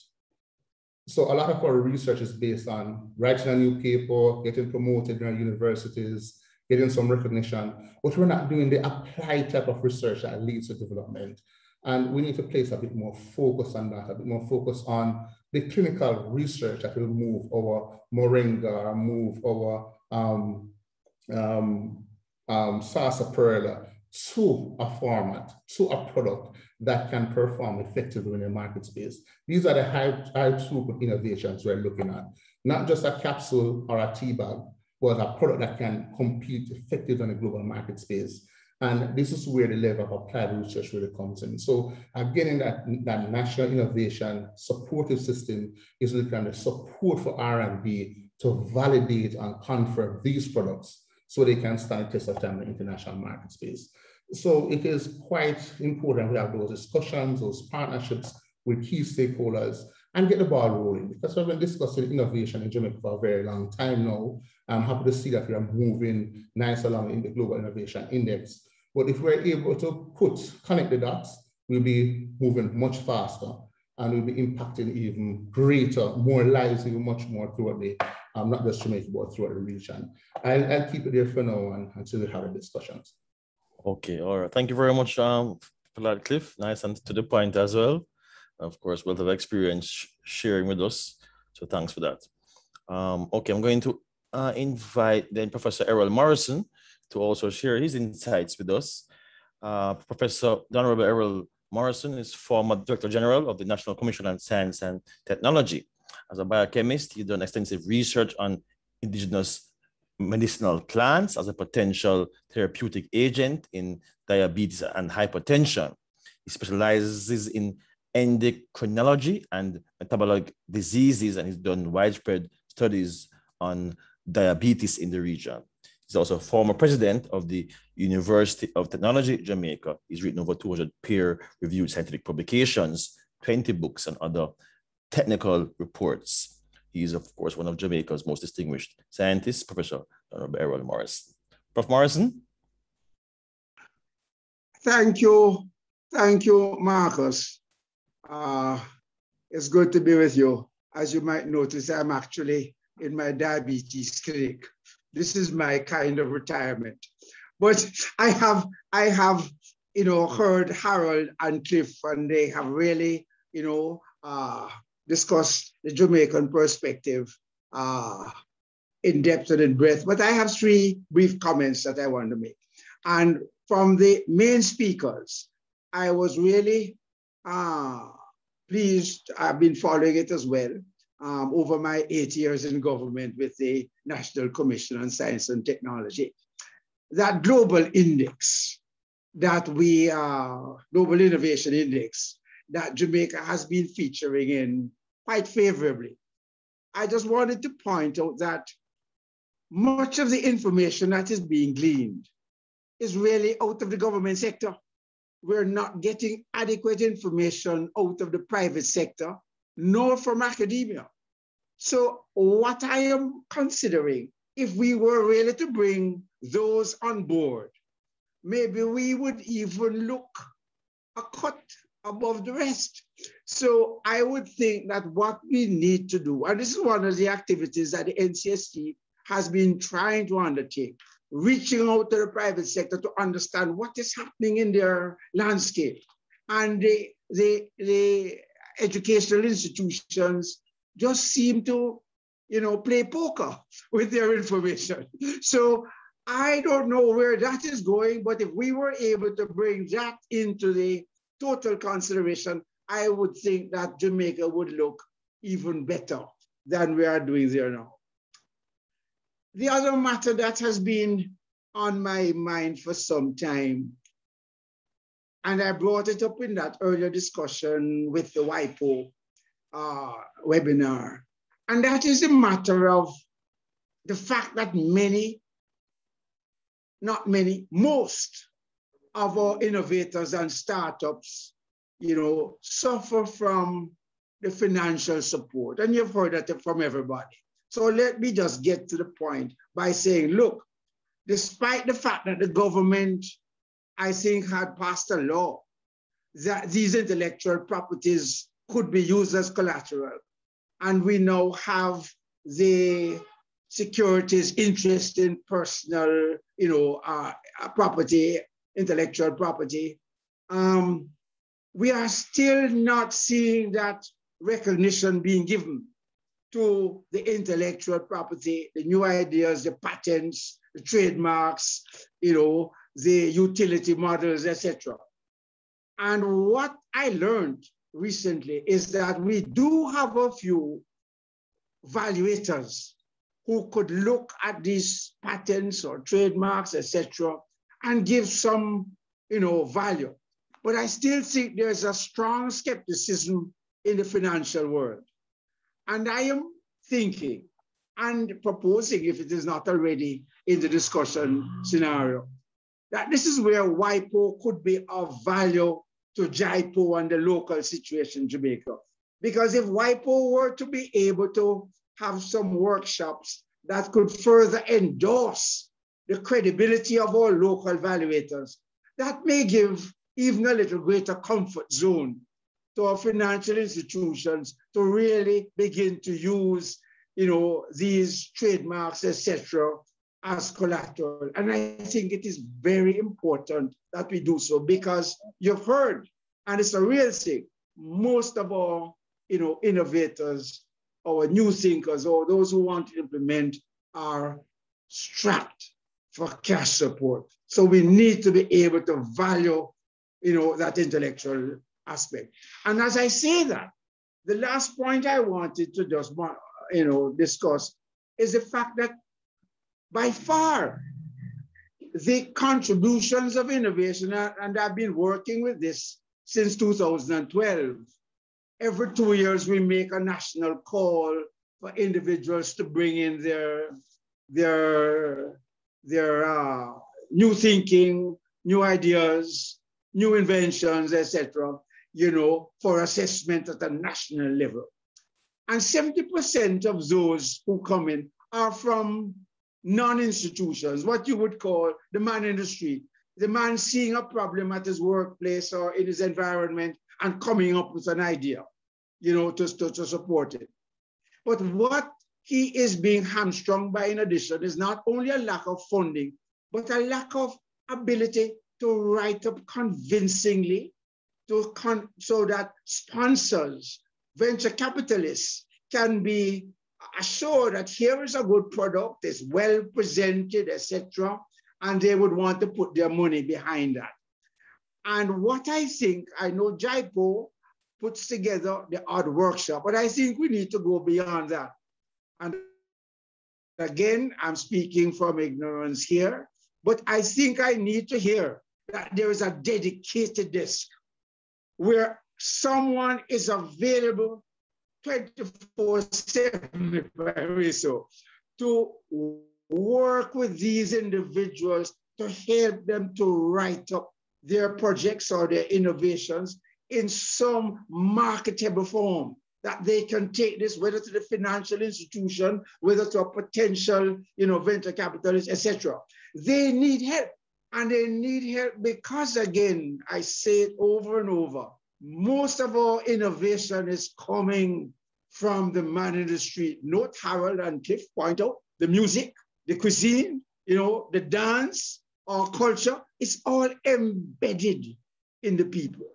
And our institutions are failing to bring that to the fore. Only 30% of them, unless they're shy, to bring their innovations forward. But the point I'm making is we need that kind of support, for our innovators, for them to be able to present their innovations well, to get access to funding. We need to get evaluators who have international credibility, so that our funding agencies, financial institutions can get that extra, comfort zone of some international endorsement of our valuations. And I need to just lastly say, how can we get our private sector and our academic institutions to participate in submitting their information, for them to know it is not threatened in any way. It's simply a matter of collation to bring together the total, picture on the radar of what is happening in Jamaica for us to be able to say, yes, we are truly an innovative nation and moving forward. Because as we are saying, innovation is the hallmark and the actual fulcrum for development of any nation, especially a developing one like ours. I think I'll stop there.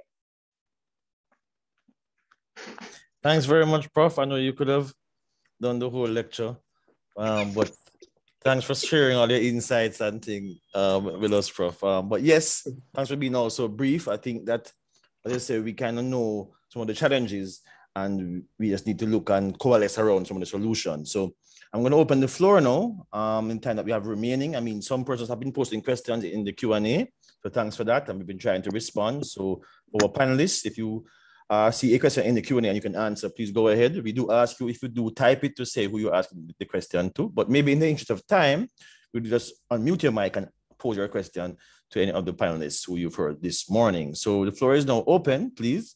Love to hear your comments, your suggestions, your inputs into our topic this morning. What's being done currently, what can be done to strengthen our ecosystems in terms of innovation, our GII rankings, and so forth. So I did see earlier that there was a question from Wayne Lovell. Mr. Lovell, do you want to go ahead?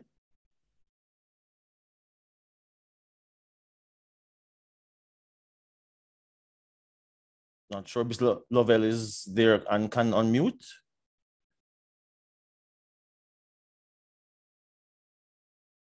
No, okay. All right, I see Miss Webley. Yes, can you hear me? Yes, we can hear you, Joan. Okay, thank you. And thank you very much to all the presenters. On the topic of solutions, I see in the chat, and I believe it was raised earlier, about the role of public-private partnerships to help, as Prof. Morrison was saying, move these innovations forward. I know that the methodology, or how government is able to actually partner with private entities, was being resolved. And I'm wondering if that's been worked out and if we can now look forward to seeing some more progress with the actual establishment of these bodies as ways to move these innovations forward. Because Professor Morrison is right, there are great innovations that have come into Jamaica by Jamaicans that really lack, there's just that gap. And it's really that entity, I believe, that's missing. I'm not sure who can answer, but thank you. I don't know. Thanks for that, Joan. I don't know if Harold wants to.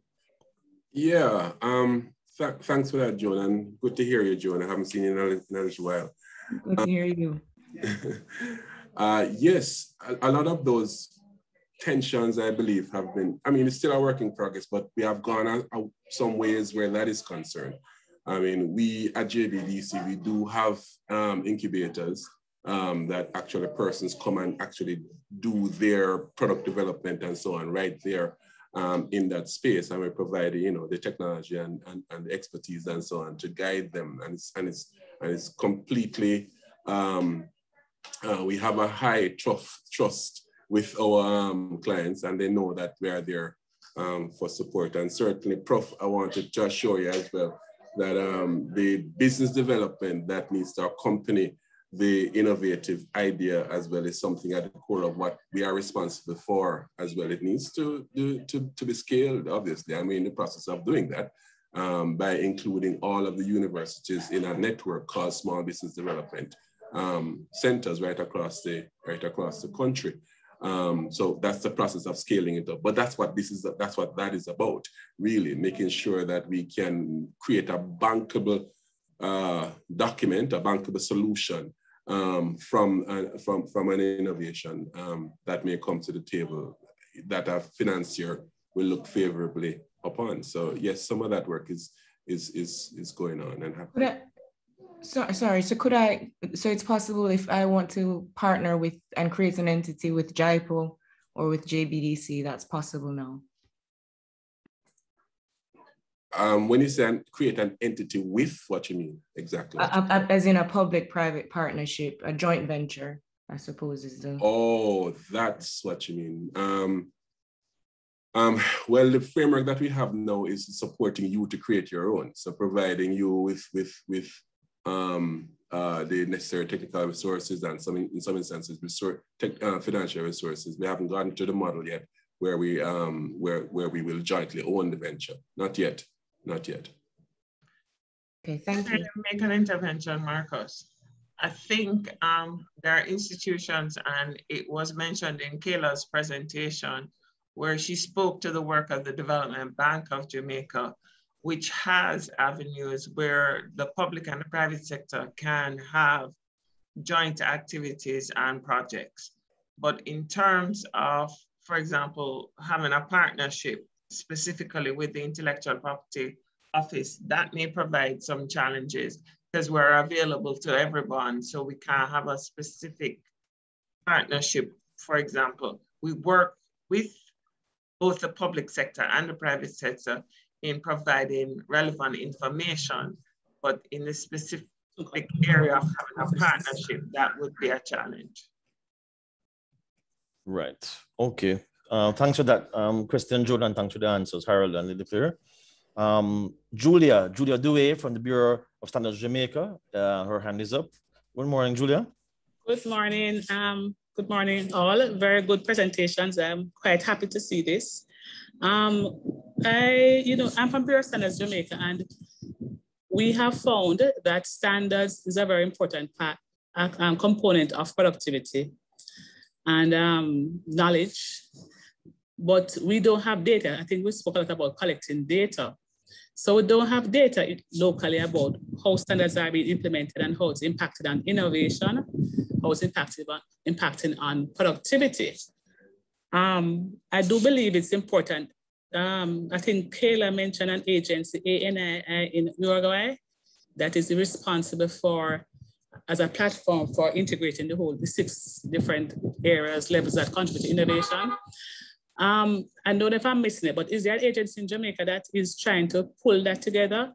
For example, I know there's a National Competitiveness Council, and in fact, lately they've suggested that they should track standards to contribute to innovation and total factor productivity, because that is also a big indicator of innovation and patents and those things, and how we are moving as a country. So the question I have really is, what is the plan if there is not an agency, if there's an agency, which is it? Because I think I'm trying to figure out which would have been responsible for that. But I think it needs to be more structured, that it should not be left to different pieces of the pie.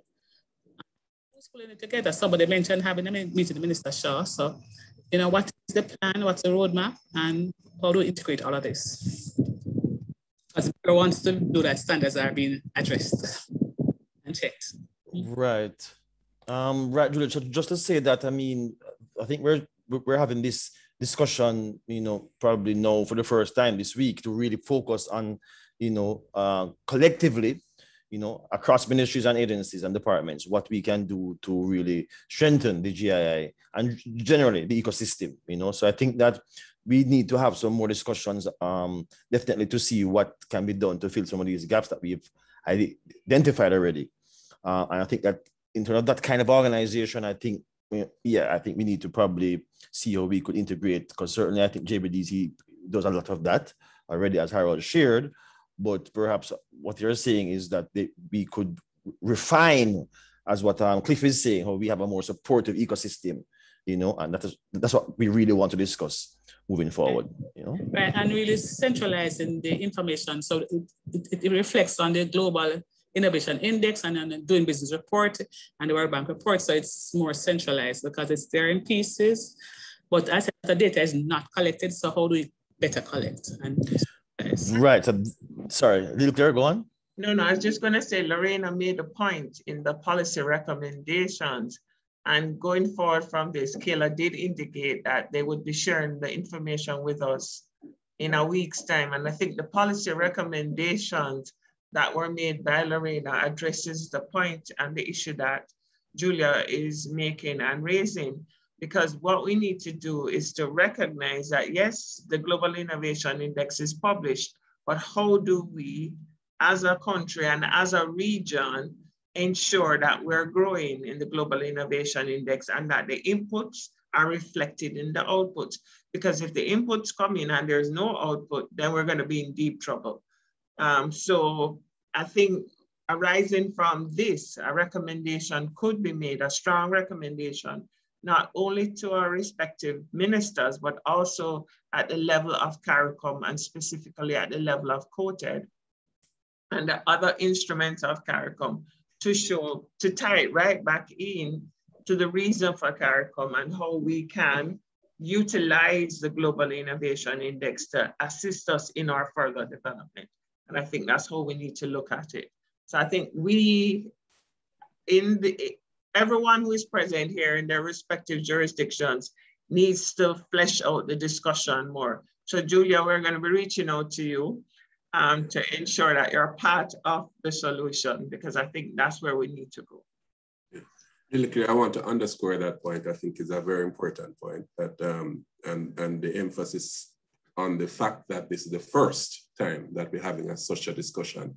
You know, never too late for a shower or rain, but we are having the discussion, and it's important now, having had the discussion and raised the awareness and raised the interest and put it on the table, that we make sure that it goes forward, because it's very, very, very important. It's so important for the developing economies of the region. So important. So I just want to underscore that point, Liz, here. Thanks, Harold. And we did, as Marcus mentioned, and I think Lorena mentioned it, Minister Shaw spoke to it yesterday in his presentation. So I think he's open and willing to support. So we just need to provide him with the information so that an informed decision can be made in terms of how we progress it. I mean, there is the National Commission on Science and Technology. So there are existing bodies, and perhaps what we need to do is to utilize one of the existing bodies to have responsibility for this rather than creating a new entity. And I think perhaps we would get more traction, as Prof. Morrison mentioned and stated in his intervention. Right, and I think also too that as Kayla's example shows, it would need to be an interministerial, you know, or cross-cutting, you know, so it gets the best of all that we have to offer, you know, in terms of looking at this from many dimensions. Okay, we're going to wrap up. I have one final question. So Mr. Gentles is the general manager of the Spirits Pool Association. Of course, several of Jamaica's rums featured prominently on the GII. So Chris, good morning. Good morning. Thank you, Marcus. I want to thank JIPO and WIPO and IDB for putting on a very interesting and relevant seminar. I think it has stimulated thinking, and it will be stimulating some action in both the private and public space. I just want to speak briefly to the distance between an innovation and having an innovation that's a ready product, and then developing a production system, and then readying that business plan for investment. And I think Harold, my former classmate from UWI, mentioned at the Jamaica, the Jamaica Business, I forget the name of the institution though. JBDC. The presence of the JBDC and the incubation centers. I think the incubators are the tools that the average man would use to move the product from an innovation to a product to a business plan, and then to a venture capitalist. And I think we need more incubators and of course, to spread them out as well, because by my best knowledge, and I'm sure Harold or Lilicare can help me with this, by my best knowledge, here's the JBDC incubator, which is located in Kingston, and there is an incubator, there's an institution at UTEC as well, which is quite well known and has had significant success.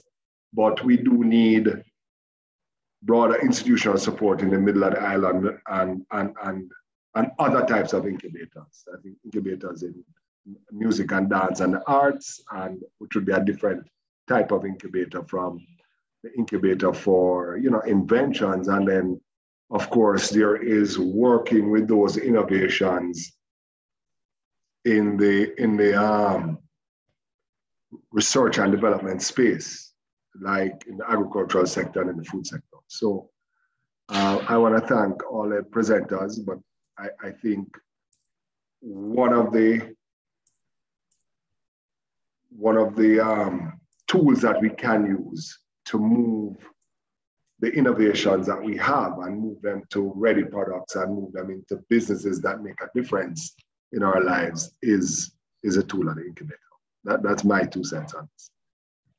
Okay, all right. Thanks very much, Chris. Thanks very much for that, and thanks for coming, you know, and sharing your perspectives. I think we all have to work together, as you say, moving forward, private and public. But we have a few minutes left, so I'm going to thank all of our panelists and go over to our executive director, Mr. Leclerc Bellamy, who's going to give our final comments as we close out on this webinar this morning. So over to you, Leclerc. Thanks so much, Marcus. I think we've had such a wealth of sharing of knowledge and information. I'd like to thank Lorena for bringing the Global Innovation Index, presenting it in such a way that it was easily digestible and understandable. I mean, thanks so much, Lorena. Kayla, your presentation was on point. Harold, Prof. Morrison, and Cliff, you really tied up the entire discussion. And I think I'm going to ask if it's possible for us to have access to the questions that were placed in the chat after, so that we can respond to them, because there are a number of questions and comments in the chat that we need to respond to and provide the information on. I think this is a good first step. And I'm hoping that not only in Jamaica, but in the rest of the region, we'll take the necessary steps to act on what we have heard. And to quote, just like Lorena, Minister Shaw, there's the research, there is the action, the communication, and the evaluation. We've gotten we have all the research, so we just need to act now. And it's important for us to act, because the pandemic has really changed the face in every single jurisdiction. The point that Carlos made about climate change is one that is extremely relevant. I mean, there's talk about changing the hurricane season from June to May, which shows you how climate change is affecting us in this region and globally. So there are quite a number of issues that were presented this morning and things that we need to look at so that the entire region can move in the Global Innovation Index rankings, because we're only as strong as our weakest link. And I think it's important for all of us to work together so that we can all improve in the GII. It might not be in the GII that comes up for 2021, but we can plan for 2022 and going on so that we can all, as a region, continue to grow and to shine. So thank you so much. I'd like to thank Carol from WIPO for all of the sleepless nights I know that took place in this. We really appreciate this. And I mean, we thought it wasn't gonna happen, and it happened, and we're very grateful. So we look forward to the next steps. Harold will be calling on you. Everybody who presented today is now going to have to be a part of this informal team to push the GII. So when we write you, make sure you're available. And I'd like to thank everybody again for their participation. Have a great day, everyone. Thank you. All right, thank you very much too. Thanks to all our co-hosts, IDB WIPO, for all you from the region, for staying with us, for panelists, for presenters, and for the hardworking teams behind. Please follow us on social media, JIPO Online, or at WIPO, or at GII 2020. You can also, of course, follow the information at the IDB or at Compete Caribbean. And please, of course, do what you can in your own corners to increase innovation from your own perspectives. Thanks very much, and we'll see you in future discussions on this important topic. Thanks all. Have a good day.